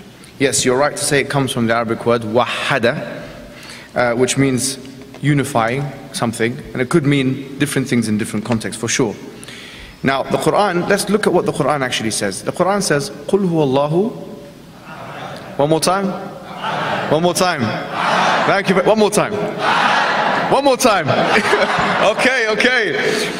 Ahad in Arabic language means the one and only. Yes? There's a difference between wahid and ahad. Wahid could mean something which is cardinally counted. There's cardinal numbers. One, the first, second, third. Yes? Wahid. Yeah, but ahad can never be. So it means one and only. That's what the Quran says in one of the smallest chapters. When you say that the Quran, 1 minute left. The Quran, this is a mushaf, okay? These are pages, and these are pages, right? We don't believe these pages and this ink is co-eternal. We don't believe that. Do you understand what I'm saying? These pages and this ink, this is not, we don't believe, Muslims have never said, no Muslim has ever said in history that this is co-eternal. It's never there. Not even the Mu'tazila have said this, by the way. From Wasil ibn Ata, died 133 AH. So no one has said that. What we believe is that the kalam of Allah, which is the words of Allah, are an attribute of God, without tamthil or tashbih. We don't liken it. And that the Quran spoken from Allah is a subset of that attribute. That's our belief. Not this physical thing here that you see, the papers and the ink. We don't believe in that. Thank you very much, Mr. Hijab. Before Mr. Hijab starts his fourth question, just a friendly reminder, please turn your cell phones off or keep it on silent so it won't distract the speakers. Thank you very much. You may go ahead, Mr. Hijab. Thank you very much. The question I have is, looking at a lot of your content online in the past week or two, I found that seemingly, I mean, you can correct me if I'm wrong, yeah? You seem to make a moral case for Christianity and a moral case against Islam. I watched one of your videos with someone called Ali Attai, I think his name was, and he made the point, he asked you a question, it's on the record. He said, if Jesus, and this is what we've been talking about today, is the author of the Old Testament, if Jesus is the author of the Old Testament, how can you explain all of the things which you deem as immoral? Because as a divine command theorist, I would expect you to believe that all of the things in the Old Testament, in terms of injunctions, if they had been made by Jesus, who is meant to be the author of the Old Testament, God, the triune God, would have been good. But you actually said it's bad. There are lots of bad, these are your words, there are lots of bad things in the Old Testament. Now if Jesus is God, and he's the author of the Old Testament, and he has bad injunctions, how can you reconcile the fact that God, a maximally perfect good being, could give us bad injunctions? Dr. Wood, you have 2 minutes. Yeah, I don't recall saying bad things. I'll have to take a look at the clip. I did acknowledge that I said there are all sorts of things in the Bible that bother me. I do recall saying that. And what I mean by that is, I'm a philosopher, I'm a former atheist. And this would go for the Quran as well, when you know, things passages talking about hell or something like that, eternal torment, or warfare or something like that, well, those things bother me. That doesn't mean I reject that they're from God. Actually, okay, those are I've noticed a mindset in Islam that if you accept Islam, you can never really think critically about it, and I can't be like that. So I'm always wrestling with issues, Old Testament and New Testament, and with the Quran as well. So as far as the moral case, if we're talking about Old Testament passages, looking at those things, yeah, I would say these things, you know, the 1 minute left. Entering the land of Canaan and fighting the Canaanites and so on. Those things, they make me wonder sometimes. But if you believe that Jesus rose from the dead, then you have to say, okay, if Jesus rose from the dead, then if I'm going to listen to anyone tell me about God, I'm going to listen to Jesus. And So if he's Lord, then hey, if something bothers me, that's my problem. Right? That's my problem. That's something I have to wrestle with. God accepts that we have to wrestle with things. The Psalms are filled with people really, really wondering why certain things are happening. And I don't think that's a bad thing. And I don't think God thinks it's a bad thing when we look at something and go, that's really rough. Now I really want to think about that. So I don't see that as any big problem if something bothers me, but I'm convinced that I have good reasons to believe in Christianity, then 10 seconds. I don't really see the problem. And that's why I would still accept it, because Jesus rose from the dead. Thank you, Dr. Wood. You may ask your fourth question. Yes, in the Hadith, I'm wondering, because when Allah says, however you want to translate it, He says, He prays and the angels pray, therefore you pray. It's like He's setting Himself up as a model. So however you want to translate that, that's not the point. I'm not talking about that. But He's setting Himself up as a kind of model for behavior. But in Hadith, we read Mohammed saying that if you swear by anything... Which Hadith? Yeah, that's a question. Yeah. If you swear by anything other than Allah, you're committing shirk and setting it up as a partner with Allah. So if Muhammad says that swearing by anything is committing shirk, and in the Quran, Allah swears by literally everything. He swears by all kinds of things, and then says He swears by the seen and the unseen. Then if Muhammad says doing this is shirk, and Allah then does it with literally everything, doesn't this sound more like pantheism than if everything is set up with as a partner with Allah? So it's mainly about what sort of things Allah has to do when Muhammad lays down rules like that. You have 2 minutes, Mr. Hijab. Thank you. Shirk, by definition, can only be done by other than Allah. By definition. Because shirk, it means associating partners with Allah. You can't. That's what shirk is. Associating partners with Allah. So Allah cannot. It's not within Allah's attributes to do shirk. It's not possible. That's not a possibility, right? So the question that you ask is about how comes Allah, لا أقسم بهذا البلد, لا أقسم بهذا, all these things, all Fajr and all this, He makes what you call qasam. He does oaths in the Quran. Well, Allah even does an oath by Himself. فلا وربك لا يؤمنون حتى يحكموك فيما شجر بينهم. So the point is, why does Allah have the ability to make an oath with anything He wants, and we can only make an oath with Allah? Because Allah owns everything. 1 minute left. And to Allah we belong. This is the reality. Yeah. So, and the scholars say, whatever Allah makes an oath of, that becomes what you call mu'azzam shar'an. It becomes an important thing in the Sharia. Okay. Now, really and truly, because some Muslims might be confused with, is it true that if someone does a qasam with other than Allah, that they've committed major shirk? This is not the view of the majority of scholars, all right? So they say that this is a minor kind of shirk, just for the fiqhi things. Don't make takfir of your friends that are saying, oh, my mum's life, yes? Don't do an excommunication of them. So that hopefully answers your question. Thank you, Mr. Hijab. You may ask your fifth question. Oh, yes. This was really interesting. It's a follow-up from what you said before. Because it seems to me that it was not a satisfactory answer. You were saying that you were wrestling with these things in the Bible, grappling in your mind about these things in the Bible, in the Old Testament. You seem to think that morality, yes, can be achieved. You're a philosopher, yes? Can be achieved from other than an objective morality. This is your suggestion, that an objective morality can be achieved from other than the objective law. So I want to understand, are you a divine command theorist? Do you believe that the injunctions of God must be perfect?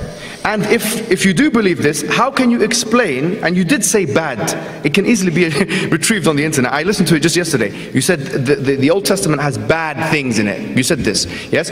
How can you explain that a maximally perfect, good God at one point and time put forward injunctions which could be bad or which otherwise bother you? Can you explain?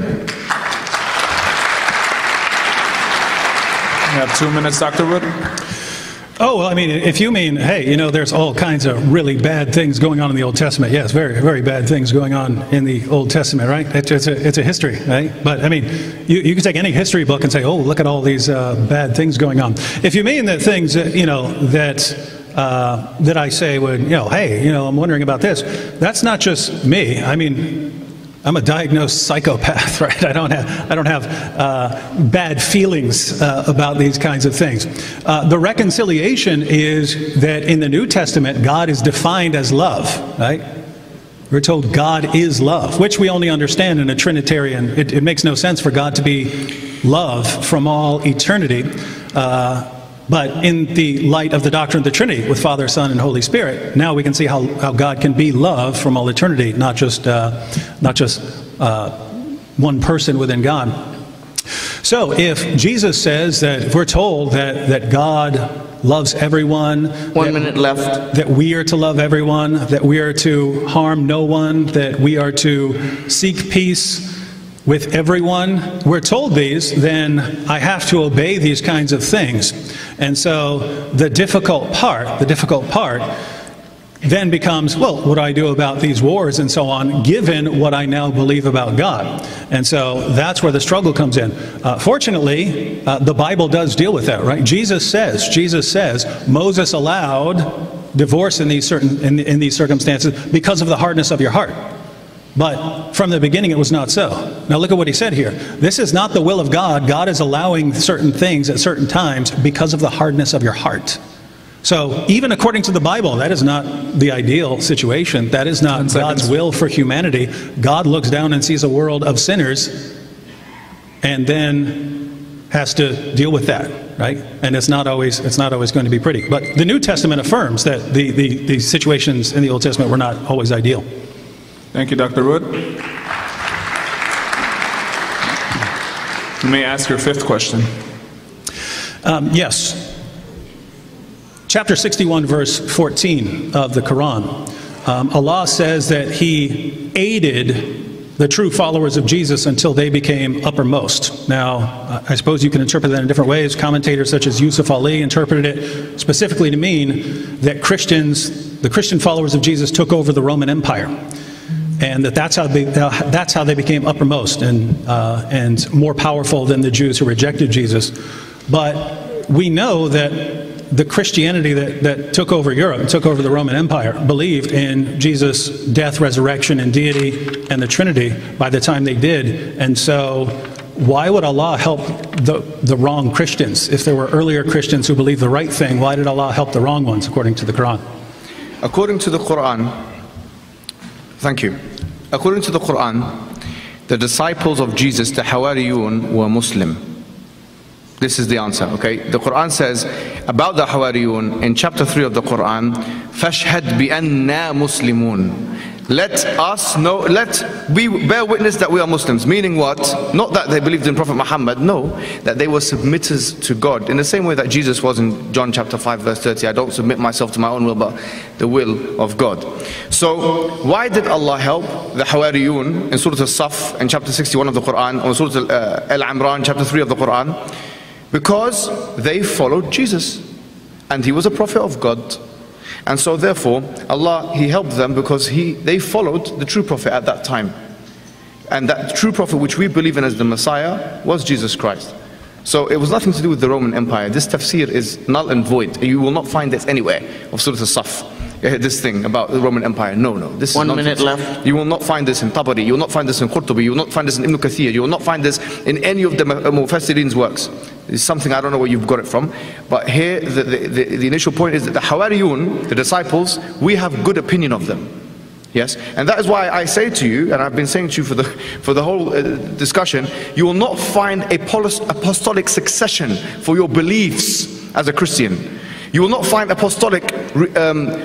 you will not find an apostolic provenance back to Jesus Christ for what you believe. You have to go further back in time. You have to back project. You have to take the ideas of the later people and basically, in Islamic terms, make tabdi'. You have to render heretical the earlier people. We as Muslims, we believe that the earlier peoples of the prophets were the best, and then they became worse as it goes on.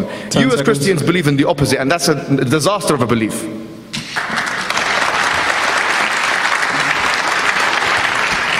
Thank you, Mr. Hijab. You may ask your sixth and final question.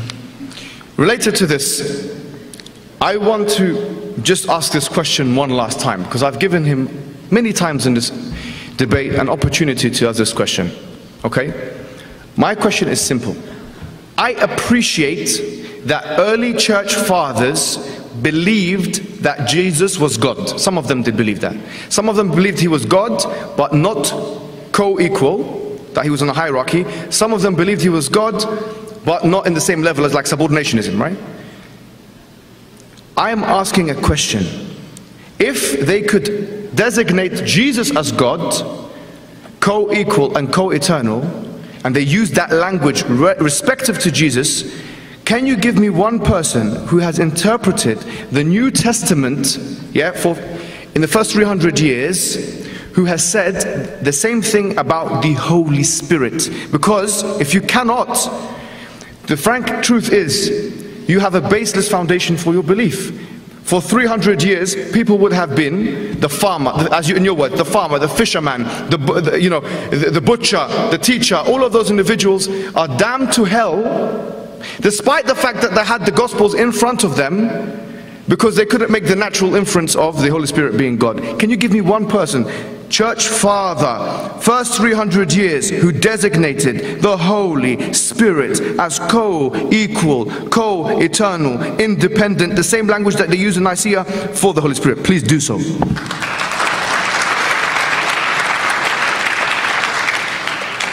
I'm shocked that people still take this seriously. Who called the Holy Spirit co-eternal? The Bible calls him eternal. The Bible calls him eternal. That language, that specific, he said, here's a council in the 4th century that came up with a specific way of phrasing things. Well, that was to help people avoid confusion here. So, if we're saying that the Holy Spirit is God, Father is God, the Son is God, if this is revealed in Scripture, and there's only one God, guess what? That's what they were believing, right? If someone objects at some point and says, I believe that the Holy Spirit is not eternal, well, then in your creed you need to clarify, hey, this guy doesn't know what he's talking about. The Bible says that he's eternal, so he's co-eternal with the Father, and so they put it in a creed. Just to be clear, creeds have no authority beyond the Scripture. 1 minute left. There's the Scripture, but it's a lot. It's 66 books. Covers 1,500 years, 40 different authors, right? There are threads running throughout the Scripture, right? The purpose of the creed is to say, here's a little short list of the essentials. Here's a short list of the essentials to make sure that you're on the right side of being an Orthodox Christian. And so they put a little creed there just because, oh, so-and-so is coming to a different position and he's contradicting the Bible. Therefore, we need to make sure we mention co-eternal here, right? But the co-eternal does not come from the council. The co-eternal comes from the Bible, right? And all of the claims about the equality of the Father, the Son, and the Holy Spirit, those come from the Scripture, acknowledging them all as Yahweh. 10 seconds. And so you're basically saying, hey, why are you using language of clarification later on that you didn't use earlier? Well, the earlier people would have said, we understand he's God. So, 5 minutes. Before we start our Q&A, each speaker will have 5 minutes for conclusions. Hey, wait, he started. Why shouldn't I? You can go ahead. What's that? No, I mean, he started with the question, so... Oh, yeah. I wasn't counting, but... You have the sixth and final question. Okay. This is kind of a side issue, but I was wondering about it because, Mohammed, you mentioned the Ebionites as... an early group who didn't believe in the deity of Christ. The Ebionites, as I understand them, were a group, they didn't have the Bible, they only had part of the Gospel of Matthew. So they had part of the Gospel of Matthew, and in that part of the Gospel of Matthew, they didn't even have the beginning. But they also rejected the virgin birth. They didn't believe that prophets actually got revelations from God. The prophets spoke on their own wisdom. So if we're taking the Ebionites as the true followers of Christ here, won't we have to reject Islam as well? Okay, thank you. Now, I have never made the claim that the Ebionites are the true followers of Christ. That's something you have said. That's not something I've said. I've just made the point that they had the Islamic position on two aspects: the non-divinity of Jesus Christ and the non-divinity of the Holy Spirit. Now, they didn't have the Bible. Do you know why? Because they came before John. They came on 70 AD. John came 95 AD. Oh man, I don't know what to say. They only had the Gospel of Matthew because only Mark, Matthew and Luke, the synoptic Gospels, were available to them. They had those synoptic Gospels. Now, the thing is, when you talk about what they actually believed in, I gave you a primary source material. Hippolytus, he said, who was the student of Irenaeus, and who was the student of Justin Martyr, and who taught Origin of Alexandria. He said in Against the Heresies, chapter 22, what they believed. You can go and check it if you don't believe me. It's a primary source material. Now, 1 minute left. I've got a minute. I will use the minute. Now, the point you said here about the Holy Spirit is absolutely null and void. Do you know how many things in the Bible are eternal? Look at Melchizedek. Melchizedek, he didn't have a mother, he didn't have a father. In the book of Hebrews, he was eternal. Bring him into the Trinity. Bring him into the Trinity today. Bring him into the Trinity today if that's your only parameter, if that is the only thing you have. You said God, just because something is referred to as theos in the Greek, it must be a co-eternal. Then bring Paul in, bring the devil in, because they're called theos as well.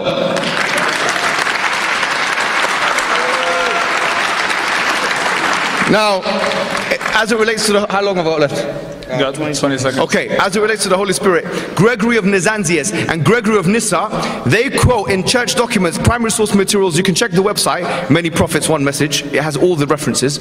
They quote, we didn't know. People were disputing about what the Holy Spirit is. Some said it was a creature. Some said it was God. Some said it was this. Some said it was that. We did not know. That's what they said. It's not an argument from silence I'm making. It's an argument from evidence.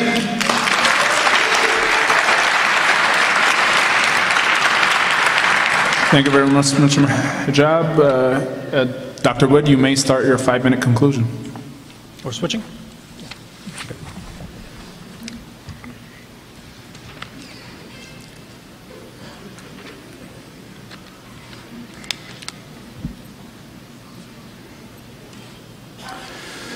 Well, thank you again. A couple side notes here. He says the Ebionites were too early. Our earliest reference to the Ebionites was from 140.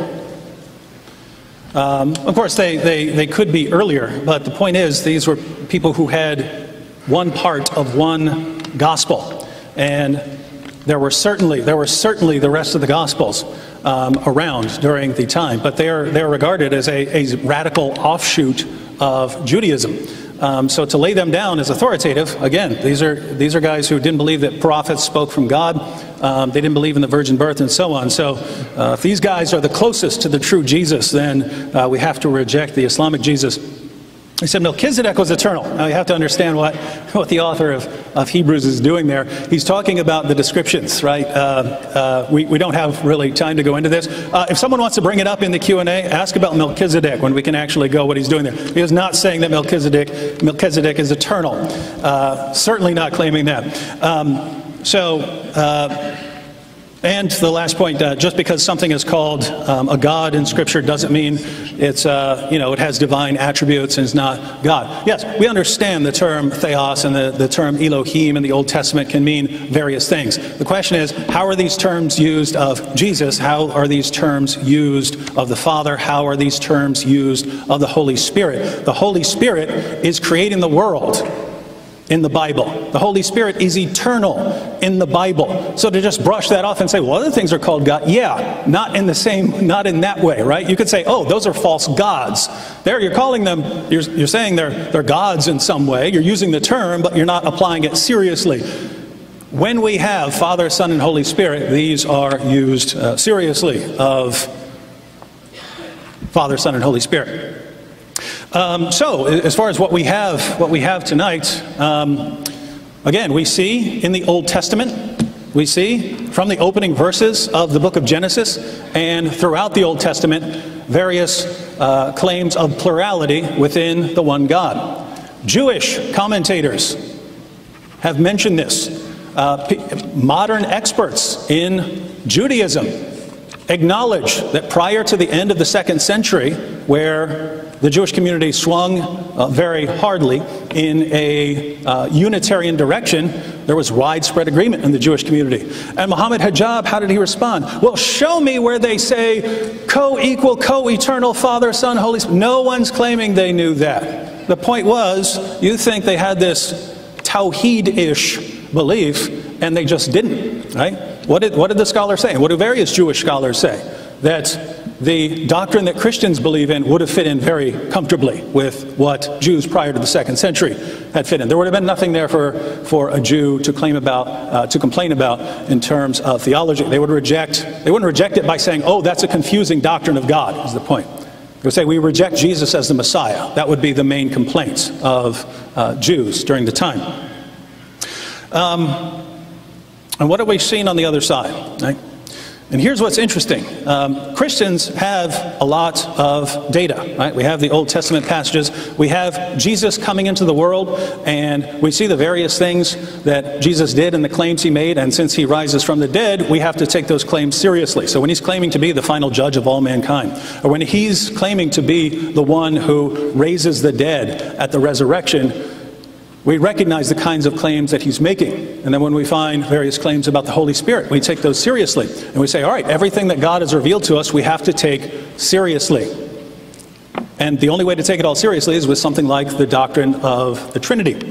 1 minute left. We turn to Islam, and we find all kinds of things that are just confusing. I talk about Allah praying, and it means sending blessings. They're perfectly, you say barakah, right?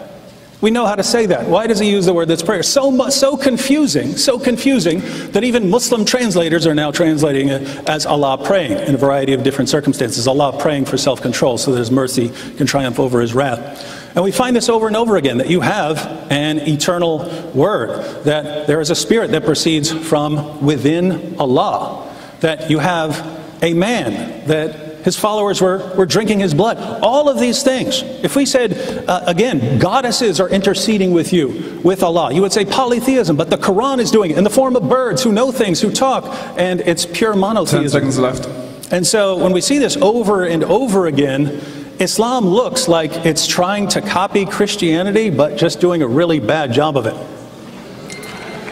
Thank you very much, Dr. Wood. How long? 5 minutes. David Wood has been more interested or more concerned with trying to disprove Islam today than defending Christianity. He talks about the Ebionites as being a radical offshoot. This is an ahistoric way of rendering history. One man's orthodox is another man's heresy. Gospels, he says in one other time, he says the Gospels were not present at the time of the Church Father. This is a lie or a misreading or a misunderstanding. He should be reading his primary source materials. Almost all of them refer to the 4 Gospels. All of the major Church Fathers refer to the 4 Gospels, let's say from Justin Martyr onwards, 100%. This is something well known. Look at their works. Athanasius, he's the one who made a short list of what is going to be the Bible, right? He made a short list in mid-4th century, the 27 books of the Old Testament. Now, the question we could ask is, who gave him the authority to do that? To include in God's word, to take out of God's word, this is God's word, this is not God's word. Why is the Gospel of Thomas not in the Bible? Why is this? He's making the decision. It then became quite popular, and it was an organic thing. It wasn't in the council, that these are the 27 books of the Old Testament. That's another issue. When we talk about the Bible, what are we really talking about? There's issues with the Bible. There is no chain going back to Jesus. Everything that we have called a Sahih Hadith, an authentic Hadith, has a chain going back to Prophet Muhammad or Allah. And that's what you don't have. And that's why our books are preserved and yours are not. That's another issue. He says he believes in progressive revelation in the New Testament. Wallahi, that's very good. You know why? Because I agree with him on this point. I want to end with this. I agree with him. I believe he's right. Yes, the Bible does talk about a progressive revelation, which is why it talks about the upcoming prophet.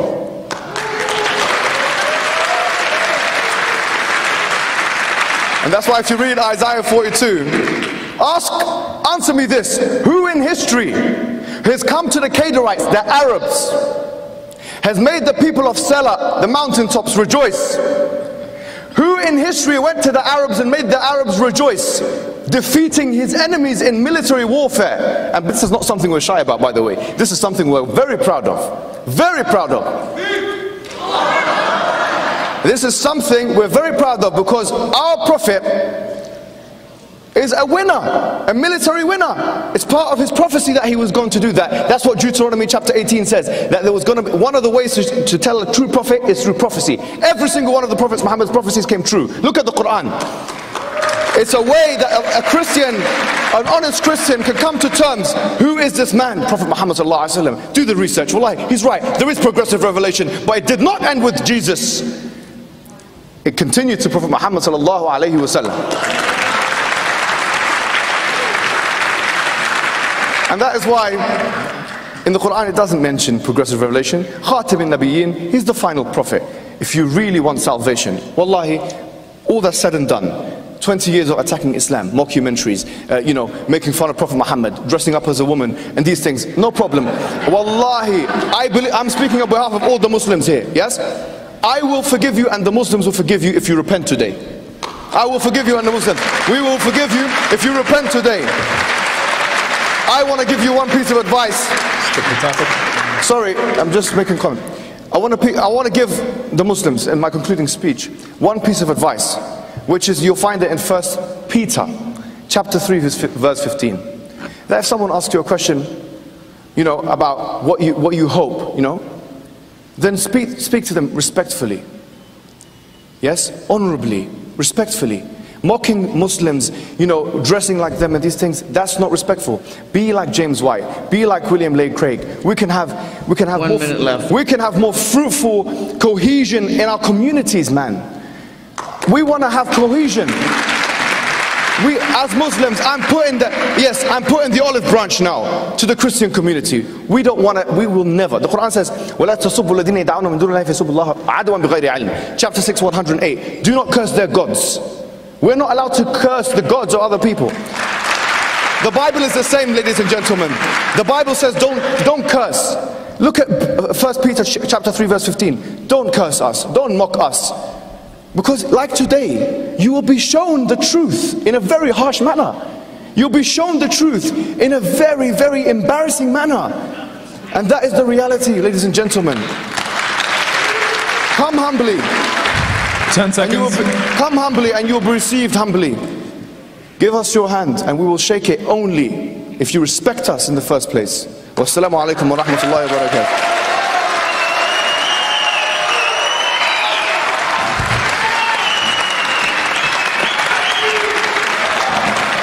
Thank you very much, Mr. Hijab. We would like to thank both of our speakers. We're going to start taking questions right now. So for any questions for Dr. Wood, form on the right. Any questions for Mr. Hijab, form over here, please.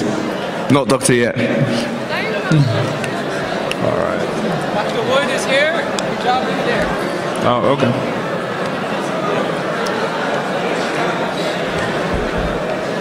Just give him a No.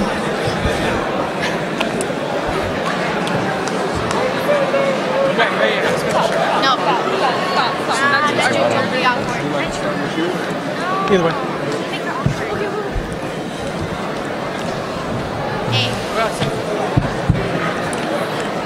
We're only allowed to ask one question, right? What I say back there, what is supposed to be asked? Over here, right? Yeah, okay.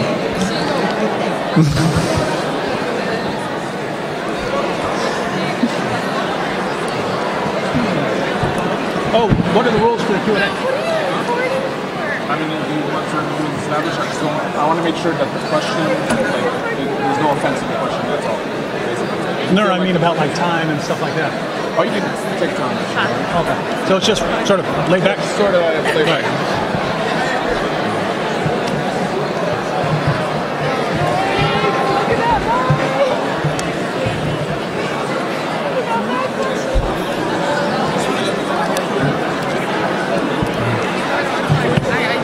If we can all try to be as quiet as we can, we're going to start our Q&A right now.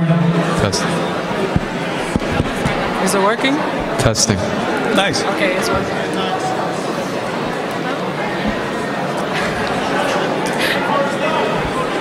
First question is going to be to Brother Hijab on the right over here. This is for Brother Hijab. Any questions for Mr. Hijab? You can start over here. Questions for Mr. Hijab, just to clarify. Questions for Mr. Hijab over here. Question for Dr. Wood will be over there. You can still ask. She had it confused. She thought. All right, we'll start the first question. He's going to do two, so you're going to do two right Okay. there. All right, yeah, sure. Okay, no, that's fine. Is the mic working? Okay. Okay, please, if we can stay as quiet as possible so we can hear the question. So one thing that Dr. Wood brought up multiple times during both your intro, your rebuttal, as well as your conclusion, was the fact that Muslim scholars claim that companions drank the Prophet's blood. With your level of intellect, with Dr. Wood's level of intellect and profession, I'm sure you're well aware of one of the most basic teachings of Islam, which is regarding our diet, which is halal and haram. We're forbidden to eat any or drink any type of blood in any form. If you have any doubt, you can look at Surah 6, Ayah 145. So, with the claim about Muslim scholars saying that the companions did indeed drink the Prophet's blood, can we get one creditable name of a scholar that did in fact say that?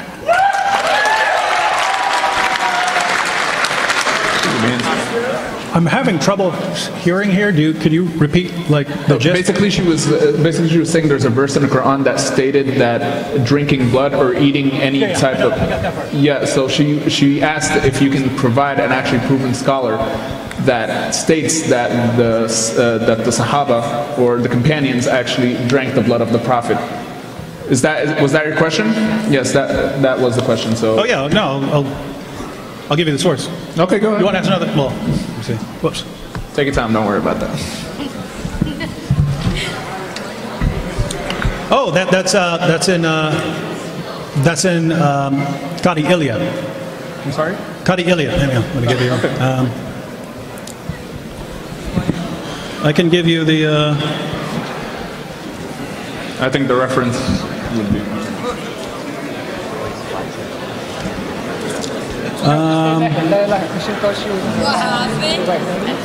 Okay, so this is Ash-Shifa by Qadi Ilya. It says Mohammed ibn Sa'd, al-Waqidi scribe, related that Aisha said to the Prophet, when you come from relieving yourself, we do not see anything noxious from you. He said, Aisha, do you not know that the earth swallows up what comes out of the prophets, so that none of it is seen? Although this tradition is not famous, the people of knowledge still mention the purity of his feces and urine. There was also the time when Malik ibn Sinan drank his blood on the day of Uhud and licked it up. The Prophet allowed him to do that and said, the fire will not touch you. So this is pages 35 through 37 of Ash-Shifa. Thank you very much, Dr. Wood.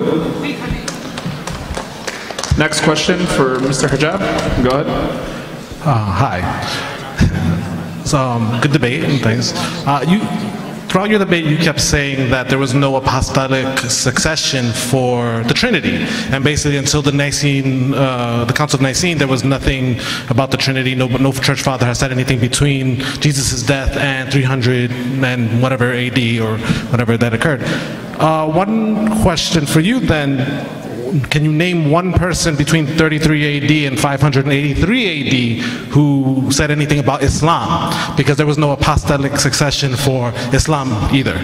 Sorry, what's the I can't hear exactly what he's saying. Can you repeat? He was basically saying that if you can mention a source from 3 AD, from 33 AD, from 33 AD, from Jesus' crucifixion to about the time of 583 AD when your prophet began. Can you repeat what he said? Actually, I'll give him this mic. Yeah, please. Yeah. But he was started in 583. You can actually speak into this mic. It will be more. Oh, this won't go. Just let them come up. They might just need to turn that mic up. Hi. So I was asking if, one of your core questions were, what's the apostolic succession between the Trinity? You're talking about the Trinity. There was nothing mentioned by the church fathers between Jesus' crucifixion and the Council of Nicene. Can you mention one person historically who has talked about the possible succession of Islam between 33 AD and 583 AD when your prophet began. When my prophet began, sorry, what? I don't get it, sorry. What were you saying? He's basically asking for a reference from 33 AD to 583? To 583, where it was mentioned that the prophecy of Islam was coming. What? Sorry?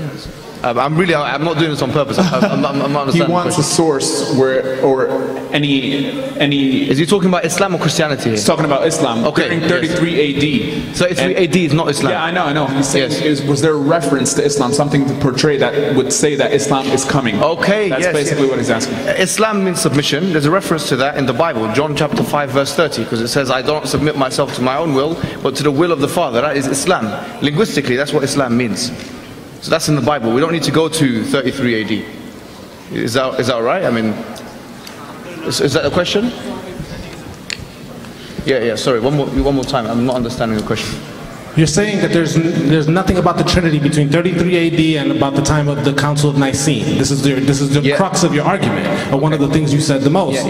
But by that same definition, we have nothing between 33 AD that speaks anything about anything, well, not anything in the Quran, but most of the things in the Quran or Islam. So basically, the apostles did not succeed in that. Yes. Okay, as Muslims, we don't believe that the Quran was revealed to Jesus. We believe it was revealed to Prophet Muhammad, right? So obviously the Quran, because it was not revealed to Jesus, there would be no reference to it, because it was a final testament that came afterwards, you see. So when I made my argument, I did not make the argument that the Trinity was not mentioned, yeah? The Trinity was mentioned by Tertullian, I mentioned that. I mentioned the Nicene Trinity of 381 and after that, which stipulates very specific parameters as to what the Trinity is and what the Trinity isn't. That was my argument. Yeah, so I didn't say the Trinity is not there in the first 300 years. I said the Nicene Trinity wasn't there. As for Islam, my point was that if you don't believe that Jesus is divine and you don't believe that the Holy Spirit is divine, like many monarchists and Ebionites didn't believe, then by definition you believe there's only one God worthy of worship, right? And if that's what you believe, then you're a Muslim in a sense, because you're submitting yourself to one God. So from that perspective, I think the case can be made. Thank you. Thank you. Thank you very much. One question over there for Dr. Wood. All right, so can you hear me properly, Dr. Wood? I just want to make sure.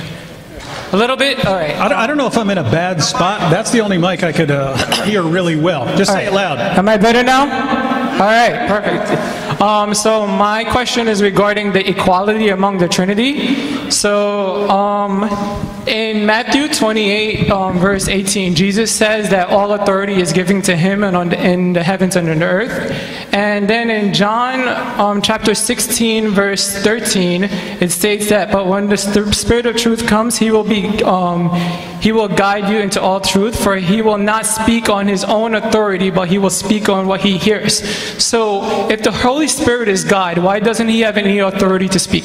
Thank you. If you look at how the Gospel of John is using these terms, it's the emphasis in these passages is not that the Holy Spirit is not God or that Jesus is not God. He's trying to show that they are one. Right? In other words, in John chapter 5, right? Muslims love to bring up John chapter 5, where Jesus says, of my own self I can do nothing. Check, it's working. He says, of my own self I can do nothing. They say, aha, right there, which is parallel to the Spirit doesn't speak on his own authority, right?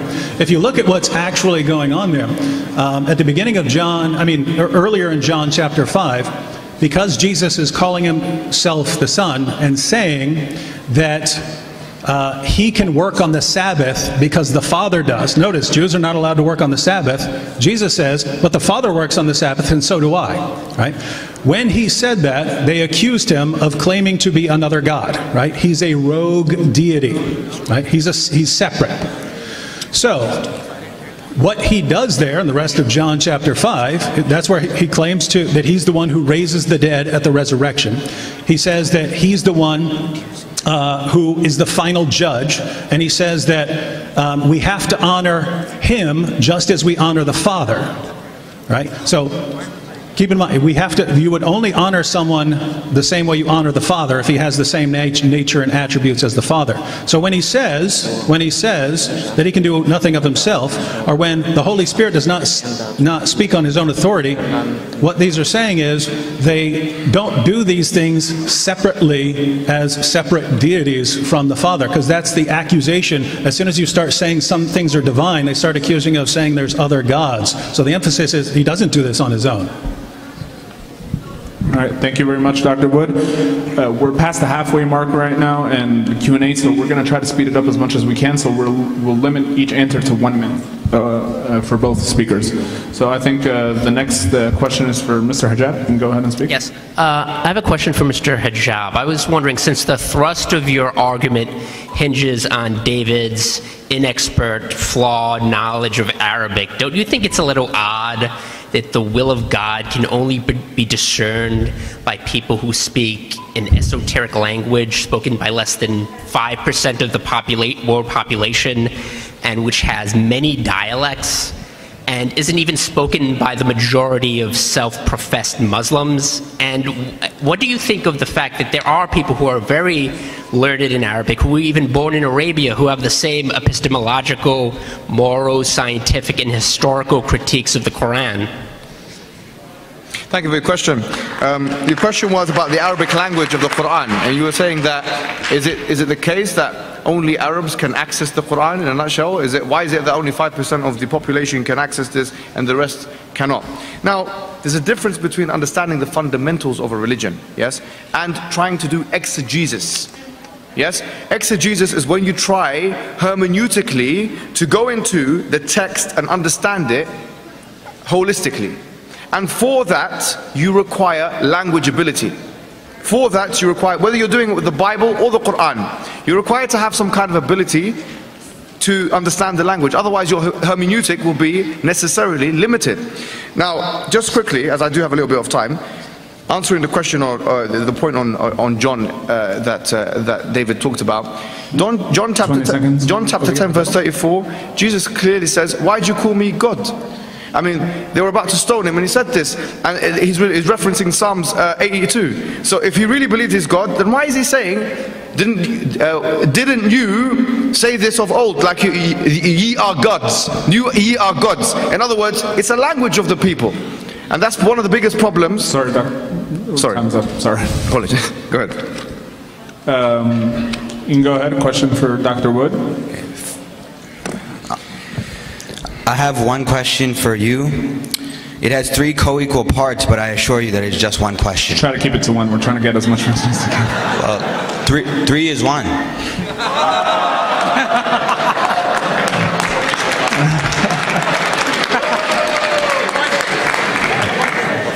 You can go ahead. Can I ask it? Go ahead. Would you agree that the concept of the Trinity has evolved over time? What do you say about Revelation chapter 22, verse 18 to 19, where it says, "I warn everyone who hears the word of the prophecy of this book. If anyone adds to them, God will add to him the plagues described in this book," etc., etc., etc. And can you explain Matthew chapter 7, verses 21 to 23, where Jesus says, I never knew you, get away from me"? Well, there he says, not everyone who says to me, Lord, Lord, will enter the kingdom of heaven, but only those who do the will of my Father. So he will say, I never knew you. I don't understand what the problem is there.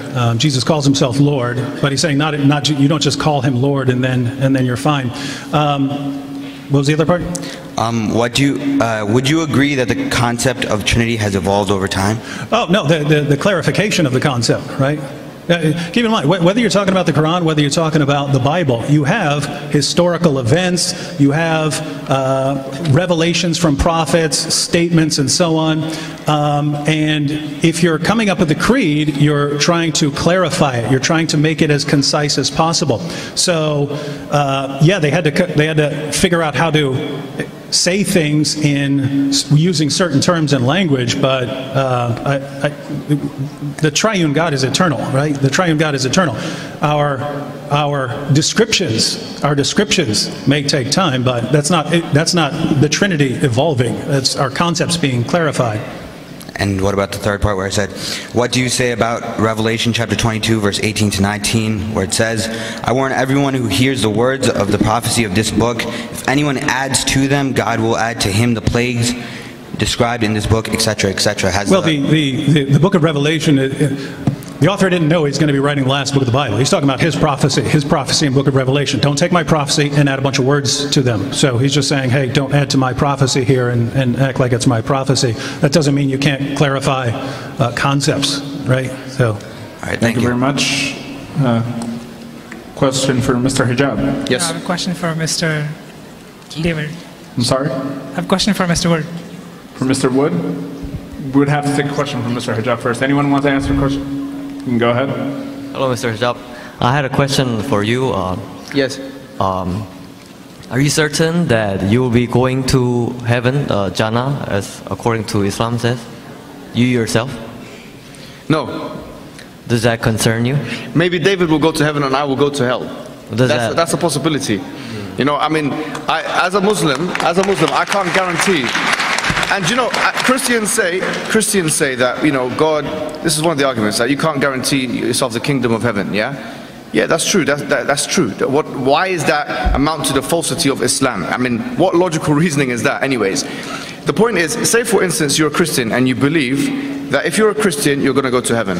But even according to your own belief system, there is a possibility, a logical, rational possibility, that for instance you'll die upon Hinduism or atheism or Judaism. And in which case you have to conclude that you cannot be perfectly sure that you're going to heaven, because that would mean that you have perfect knowledge of the future. And not only do you not have that perfect knowledge, not even the Holy Spirit had that knowledge. Thank you very much. Mr. Hijab, you may ask your question for Dr. Wood. Real quick, yeah. You said in the beginning that God was in the heaven and the Spirit was hovering over the heaven. And it was a mystery, and the mystery was supposed to be revealed. But it went on more into dark. The mystery never got explained. If I'm pushed towards believing God to be a mystery, it would be Hinduism, wherein God comes through multiple incarnations to earth in order to fix people. Does that mean Christianity is a subset of Hinduism, wherein it claims Jesus came as an incarnation of God? Did you get that? I caught like half of it. No. What? You got that? You can come and speak into this.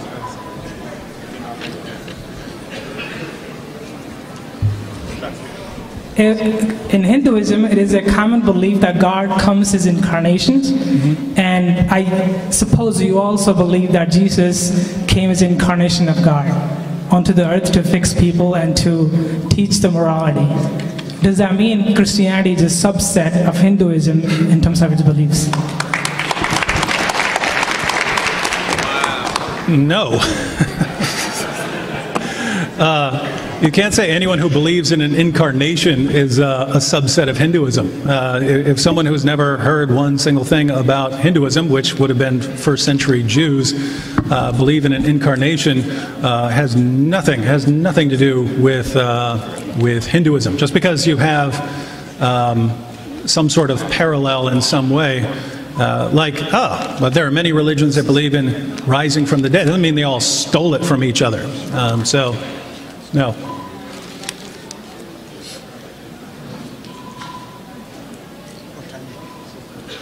Right. Next question for Mr. Hijab. Oh yeah, guys, thank you for coming. Thanks, David Wood and Mohammed. And so my question is, there was a question that David Wood asked about the fact that the Quran says that... Sorry? the Quran says that the followers of Jesus were supposed to be uppermost. Yes. And so like, I was wondering what your understanding of that is, because I thought that them being uppermost would be that they're the ones who are going to overcome over the disbelievers. And so we obviously know that the Christians who were there during Muhammad's time believed in the Trinity. And so like I was just wondering what happened to Jesus's disciples according to Islam, and why were they not able to counter the false disciples? Well, in the Quran it says about this, it says وَجَعِلُوا الَّذِينَ اتَّبَعُوكَ فَوْقَ الَّذِينَ كَفَرُوا إِلَى يَوْمِ الْقِيَامَةِ. Talking about the Hawariyun, it says that we're going to make them higher than those who have disbelieved until the day of judgment. Yes? So it's talking about the disciples of Jesus. We believe that those early Christians were on the truth. Let me repeat. The Quran says very clearly that those Christians will go to heaven. Those Christians will go to heaven. They believed in Christ, they followed Christ, they believed in His law, etc.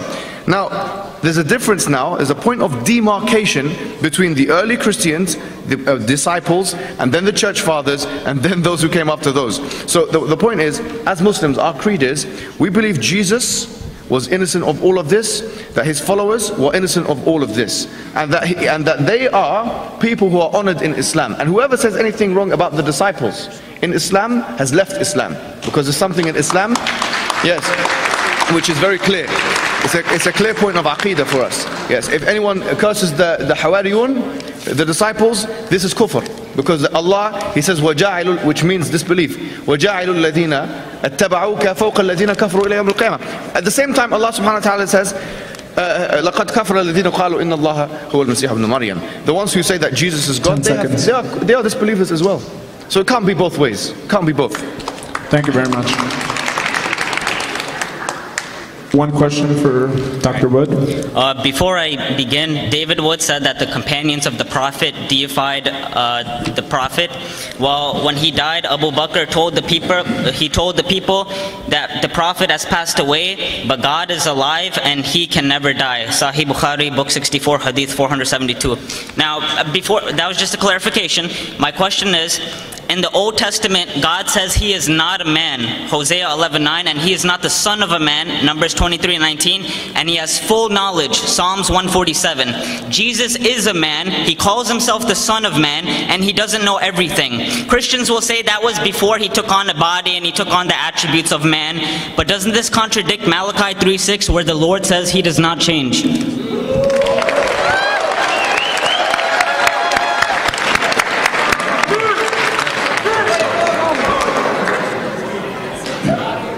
It was like 12 things. It was one thing. Try to answer whatever you can. All right. As far as, I understand that Muhammad has died. The problem is that Islam keeps taking these things like the Black Stone and the Kaaba and Muhammad and treating them in a way that is far beyond what you would expect for a mere creation. So yes, I understand, Muhammad died and he's not a god in that sense. I'm saying they're showing reverence that should never be shown to a mere human being. As far as God not being a man or the Son of Man, if you look what's being said there, God is asked to change his mind. He said God is not a man that he should change his mind. So it's saying his character is not going to change, which is the same thing you find in Malachi. God is not going to change his character, or in that way. It doesn't mean God can never do something different in some way, or that God can't enter creation. He enters creation repeatedly in Genesis, right? He walks in the garden with Adam. He appears to Abraham. So God does. That's not what they're talking about as far as God changing. That was the best I could do in 1 minute. That's good. Yes. One question for Mr. Hijab. Thank you. Great debate. Mr. Hijab. Sorry? Yes. Sorry? If the Prophet Mohammed uses the Bible as his basis to validate his prophethood, especially in the words of Jesus Christ, where Jesus Christ said, I'm going to the Father and I will send to you a comforter, the Spirit of truth, who will be with you and teach you into all truth. Like one of your famous apologists, Ahmed Didat, refers to that scripture as the validation for Prophet Muhammad's prophethood. Now, what do we make of what Jesus Christ said emphatically to his disciples, that they should go and wait upon him in Jerusalem, and then the Spirit will come on them? And in the book of Acts, we witness a spectacle where the Holy Spirit comes to the disciple as cloven tongues on fire, and we see a significant transformation in the lives of the disciples. And from there, even the Roman government could not resist the power and the demonstration of the Holy Spirit at work in the disciples. And over the years, Christianity has spread not by sword but by the demonstration of the love power of the Holy Spirit. How do we reconcile these demonstrations of the Holy Spirit in reference to what Mohammed said? There's a lot of things in there. So there were a few points. First thing he said is about taking the Bible as an authority. Yes, the Quran says the Injil, the Torah, but the original one sent to Moses and Jesus. And the evidence of that is chapter 5, verse 46, where it talks about وَقَفَّيْنَا مِن بَعْدِهِمْ بِعِيسَى بْنِ مَرْيَمَ, and then it goes وَلْيَحْكُمْ أَهْلُ الْإِنْجِيلِ بِمَا أَنزَلَ اللَّهُ فِيهِ. The lam here is a lam ta'liliyya. Al-Qurtubi says this, meaning it goes back to the previous passage. And the next verse, chapter 5, verse 48 says وَمُهَيْمِنًا عَلَيْهِ, that the Quran is a guardian over the Bible. Yes, this book is a guardian over this. So it is an authority in as much as it does not contradict the Quran according to the Quran. Now that's point one. Point two, about Christianity not being spread by the sword, is a misreading of history. Actually, if you look at Constantine and the Theodosian Code, actually the only way Christianity spread through the Roman Empire was through the sword. Look at the primary source material about the Theodosian Code. From Theodosius II, he enforced Nicene Trinitarianism by force, according to all of the historians, across the whole of the Roman Empire until the pagan religions of the Romans were completely dissipated. Not to mention, of course, colonialism. Not to mention, of course, the Spanish colonists. Not to mention, of course, one of the biggest casualties in war in human history. Yes, one of the biggest was when the Spanish Empire and the French Empire and the British Empire spread it to your country in Africa. It spread it everywhere. Don't tell me it wasn't spread by the sword. Don't tell me it wasn't spread by the sword. What are you talking about? The difference between Islam and Christianity in this regard was that Islam spread organically, whereas Christianity required a man who was an empire at that time to spread it forcefully. We fought, as Muslims, the bigger enemy. You were the bigger enemy, fighting the smaller people. That's the difference. Don't tell me about these things. Don't misread history. Thank you, Brother Hijab, for your answer. We'll take a question for Dr. Wood. Dr. Wood, it's an honor to be here. I want to first thank you. Can you speak closer into the mic, please? I want to first thank you. I converted to Christianity this year, January 1st, and part of it was because of the answers that you have given me, so thank you. I've watched a lot of your debates with Shabir Ali and others. Mr. Hijab is talking about William Lane Craig and how respectful they are, but I mean, if this doesn't work out, maybe you can do some stand-up comedy. But somebody asked about Melchizedek, so could you please explain who Melchizedek was in the Old Testament? Thank you. Oh, with Melchizedek, well, we're down to 1 minute now, but if you look at what the author of Hebrews is doing, he's saying that the Jews already had their own priesthood, the Levitic priesthood, but the Messiah is going to be from the order of Melchizedek. So he basically says, what are the differences in the descriptions in Scripture? This is a guy who reads kind of codes into the Bible, right? He's looking for codes in the Scripture. They took this very seriously. So he says, what's the difference in the description textually between Melchizedek and Levi? And that's going to tell us something about the Messiah. So he starts doing this. Aha! Well, we have a genealogy for Levi, we have none from Melchizedek, right? And so he starts going down the list, and then he draws a meaning out of it. He's not actually saying that he's eternal or something like that. He's saying according to these passages we can learn something, and his conclusion is that the Messiah is eternal, not that Melchizedek is. Thank you. Thank you, Dr. Wood, for your answer. Hello? Mr. President, I'm sorry, Mr. President? Mr. President, so this is the final question, yes? Okay. A question for Brother Hijab. Okay, yeah, a question for Mohammed Hijab. Yeah. You, sir, have been complaining that David Wood mocked Muslims. Sorry? You have complained that Mr. Wood have mocked Muslims. Yeah. And you have been mocking him all night. Yeah. Yeah, that's right. My question goes around to authority. You have been attacking the authority of Christians, on which authority we base our faith on Trinity. Sorry? You've been attacking the authority on which they base the Trinity. Yes. Okay, and you seems like you believe in church more than Christians do. And let me tell you why. Because you ask for church authorities, church scholars, Christians who have somehow in certain time talked about the Trinity. Let me tell you and teach you something about Christianity tonight. I'm willing to learn from you. Our authority, number one, is Jesus Christ. Our authority is the Bible. So when we cite scriptures, we're citing a lot more than Augustine that you worship.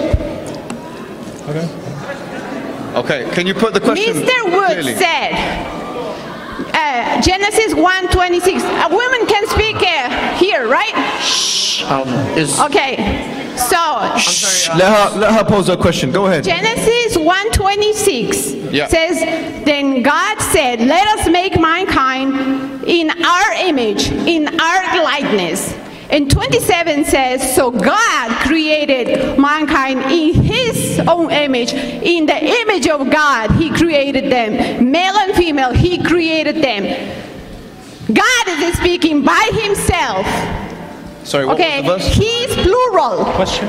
And he calls himself him. So, either you believe in Genesis, if you believe in Moses, which wrote the Genesis, or you don't believe and you're a bad Muslim too. Okay. And there goes the question to authority Go ahead. Sorry, yeah. of your faith. I want to understand how that you claim authority on Mohammed, Yeah. who had, among multiple wives, a wife Aisha, according to some 6 years old, according to others, Settle down, please. Please settle down. I want to understand. Because I've heard him before in a video. Excuse me, miss. You either ask a question. This is not a debate. You are not debating. You either ask a question or you leave. That's my answer. That's my answer. You either ask a question or you leave. Thank you very much. Okay.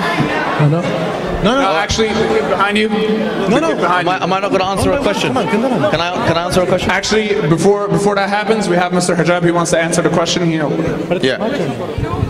Why am I firm and assertive with David Wood? It's because he spent 20 years of his life mocking Muslims and Islam, accumulating more than 60 million channel views attacking Muslims in Islam, which has led to brothers and sisters of mine being attacked on roads in this country, exacerbating Islamophobia. This man is not going to get nice treatment from me. He's not going to get it. This guy is not James White. This guy is not William Lane Craig. This guy is not respectable. So he will not be treated with respect. Now, just because your boy was smashed, to use Khabib's words, it doesn't mean now that you're going to give me a... Can you please settle down? Please settle down. Now, point number two. Point number two. She mentioned many things. Multiple wives. Well, look at the Old Testament, please. You talk about the Old Testament. Abraham had 3 wives. Solomon had 300 wives. I mean, look. You're very lucky that Islam capped it at 4, because if it was in Solomon's time, there would be 300. Now, really and truly now, I don't understand why you must be very upset with me like this. I mean, why were you not upset with David Wood when he was mocking the Muslims for 10 years? Why? You're a hypocrite. You, miss, are a hypocrite. Okay. Get the next question. Okay, Mr. Hijab. Okay. I want to end this.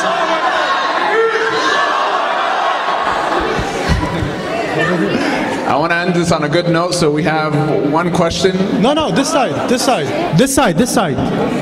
We're trying to get him first. We'll get you after. Go ahead. Assalamualaikum, Mahmoud.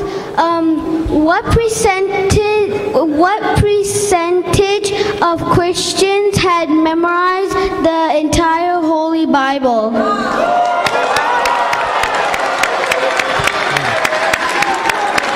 I guess that's for you, Doctor. We're following the rules and everything. This is David Wood. Can you please settle down so Dr. Wood can answer the question? What I know is that most of the Muslims memorize the Quran quickly. And do you know any Muslims, any Christians that memorize the Bible quickly, or any percent of them? Well, the Quran is designed for an oral culture to be memorized easily, right? I mean, right? Okay. No. Please settle down. Please settle down. Be respectable, please. There are hundreds of thousands of people who have memorized Dr. Seuss's Green Eggs and Ham. Does that make it the Word of God, ladies and gentlemen? I'm trying to be respectful here, because these are young guys here. In Christianity, the Bible is meant to be a book that's read, right? That's the idea. They wrote creeds, and you would memorize creeds. We have some of them. They wrote songs. They memorized songs. But the books of the Bible are written down to be books and to be read in public. The Quran is meant to be memorized.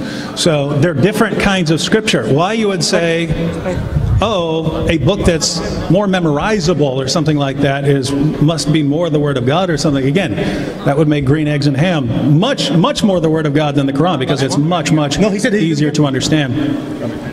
Oh, by the way, a little side note as far as mocking Muslims, because it's been brought up like 1,000 times. I haven't responded. I mock teachings of Mohammed, right? Like dunking flies in drinks and things like that. And if you say that's not what I read about mockery in the Muslim sources, right? I mean, when there was a polytheist there, Abu Bakr said, go suck Allah's, close your ears if you're a child, he said, go suck Allah's clitoris to one of the polytheists. They're mocking the beliefs of the polytheists. Over and over again we find them mocking the beliefs. If mockery is bad, then you've condemned your own God and your own prophet. So, okay, please settle down. Please settle down. Please settle down. Please settle down. Seriously, this is not, you guys claim to be Muslims. This is not how Muslims act. This is not how Muslims act. You guys want to represent Islam? We have Brother Mohammed Hijab here. He's done a very excellent job. You're basically undoing everything that he has done tonight. Please be respectful. And we're going to end our Q&A session right here. Thank you very much for coming. We're going to have food in the cafeteria right across in the Academic Corps building. Thank you very much for coming, York College Muslim Student Association. Thanks both Dr. Wood and Brother Mohammed Hijab. Thank you so much. No, actually. Nobody's going up. Nobody's going up. Nobody's going up.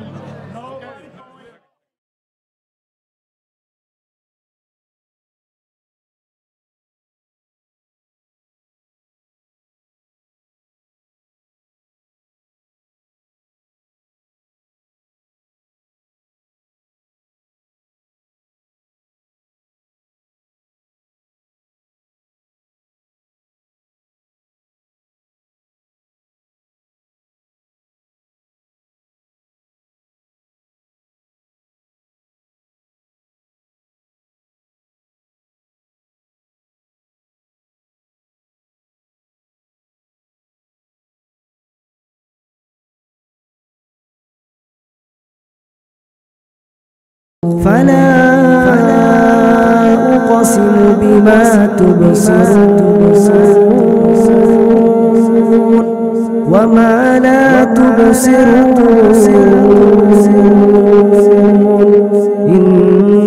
إنه لقول رسول كريم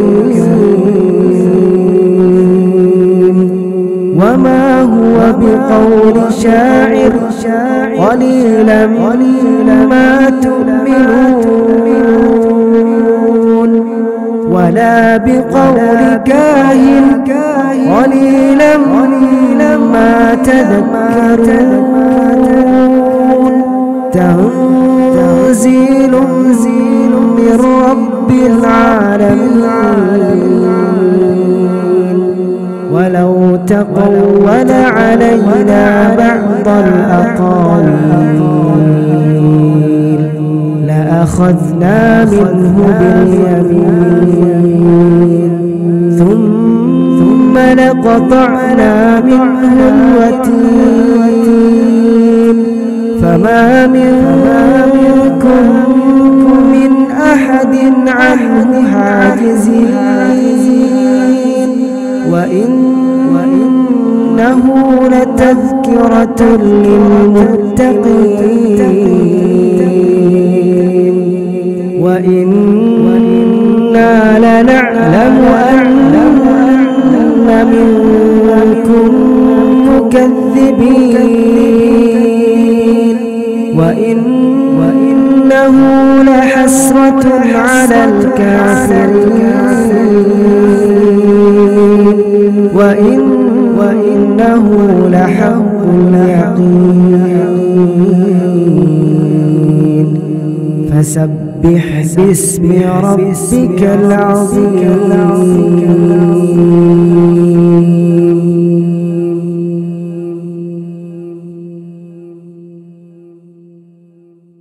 Bismillahirrahmanirrahim. Assalamualaikum warahmatullahi wabarakatuh. Teman-teman Amar TV yang dimuliakan Allah Subhanahu wa taala, mari kita support dakwah Amar TV dengan cara subscribe dan like akun media sosial Amar TV.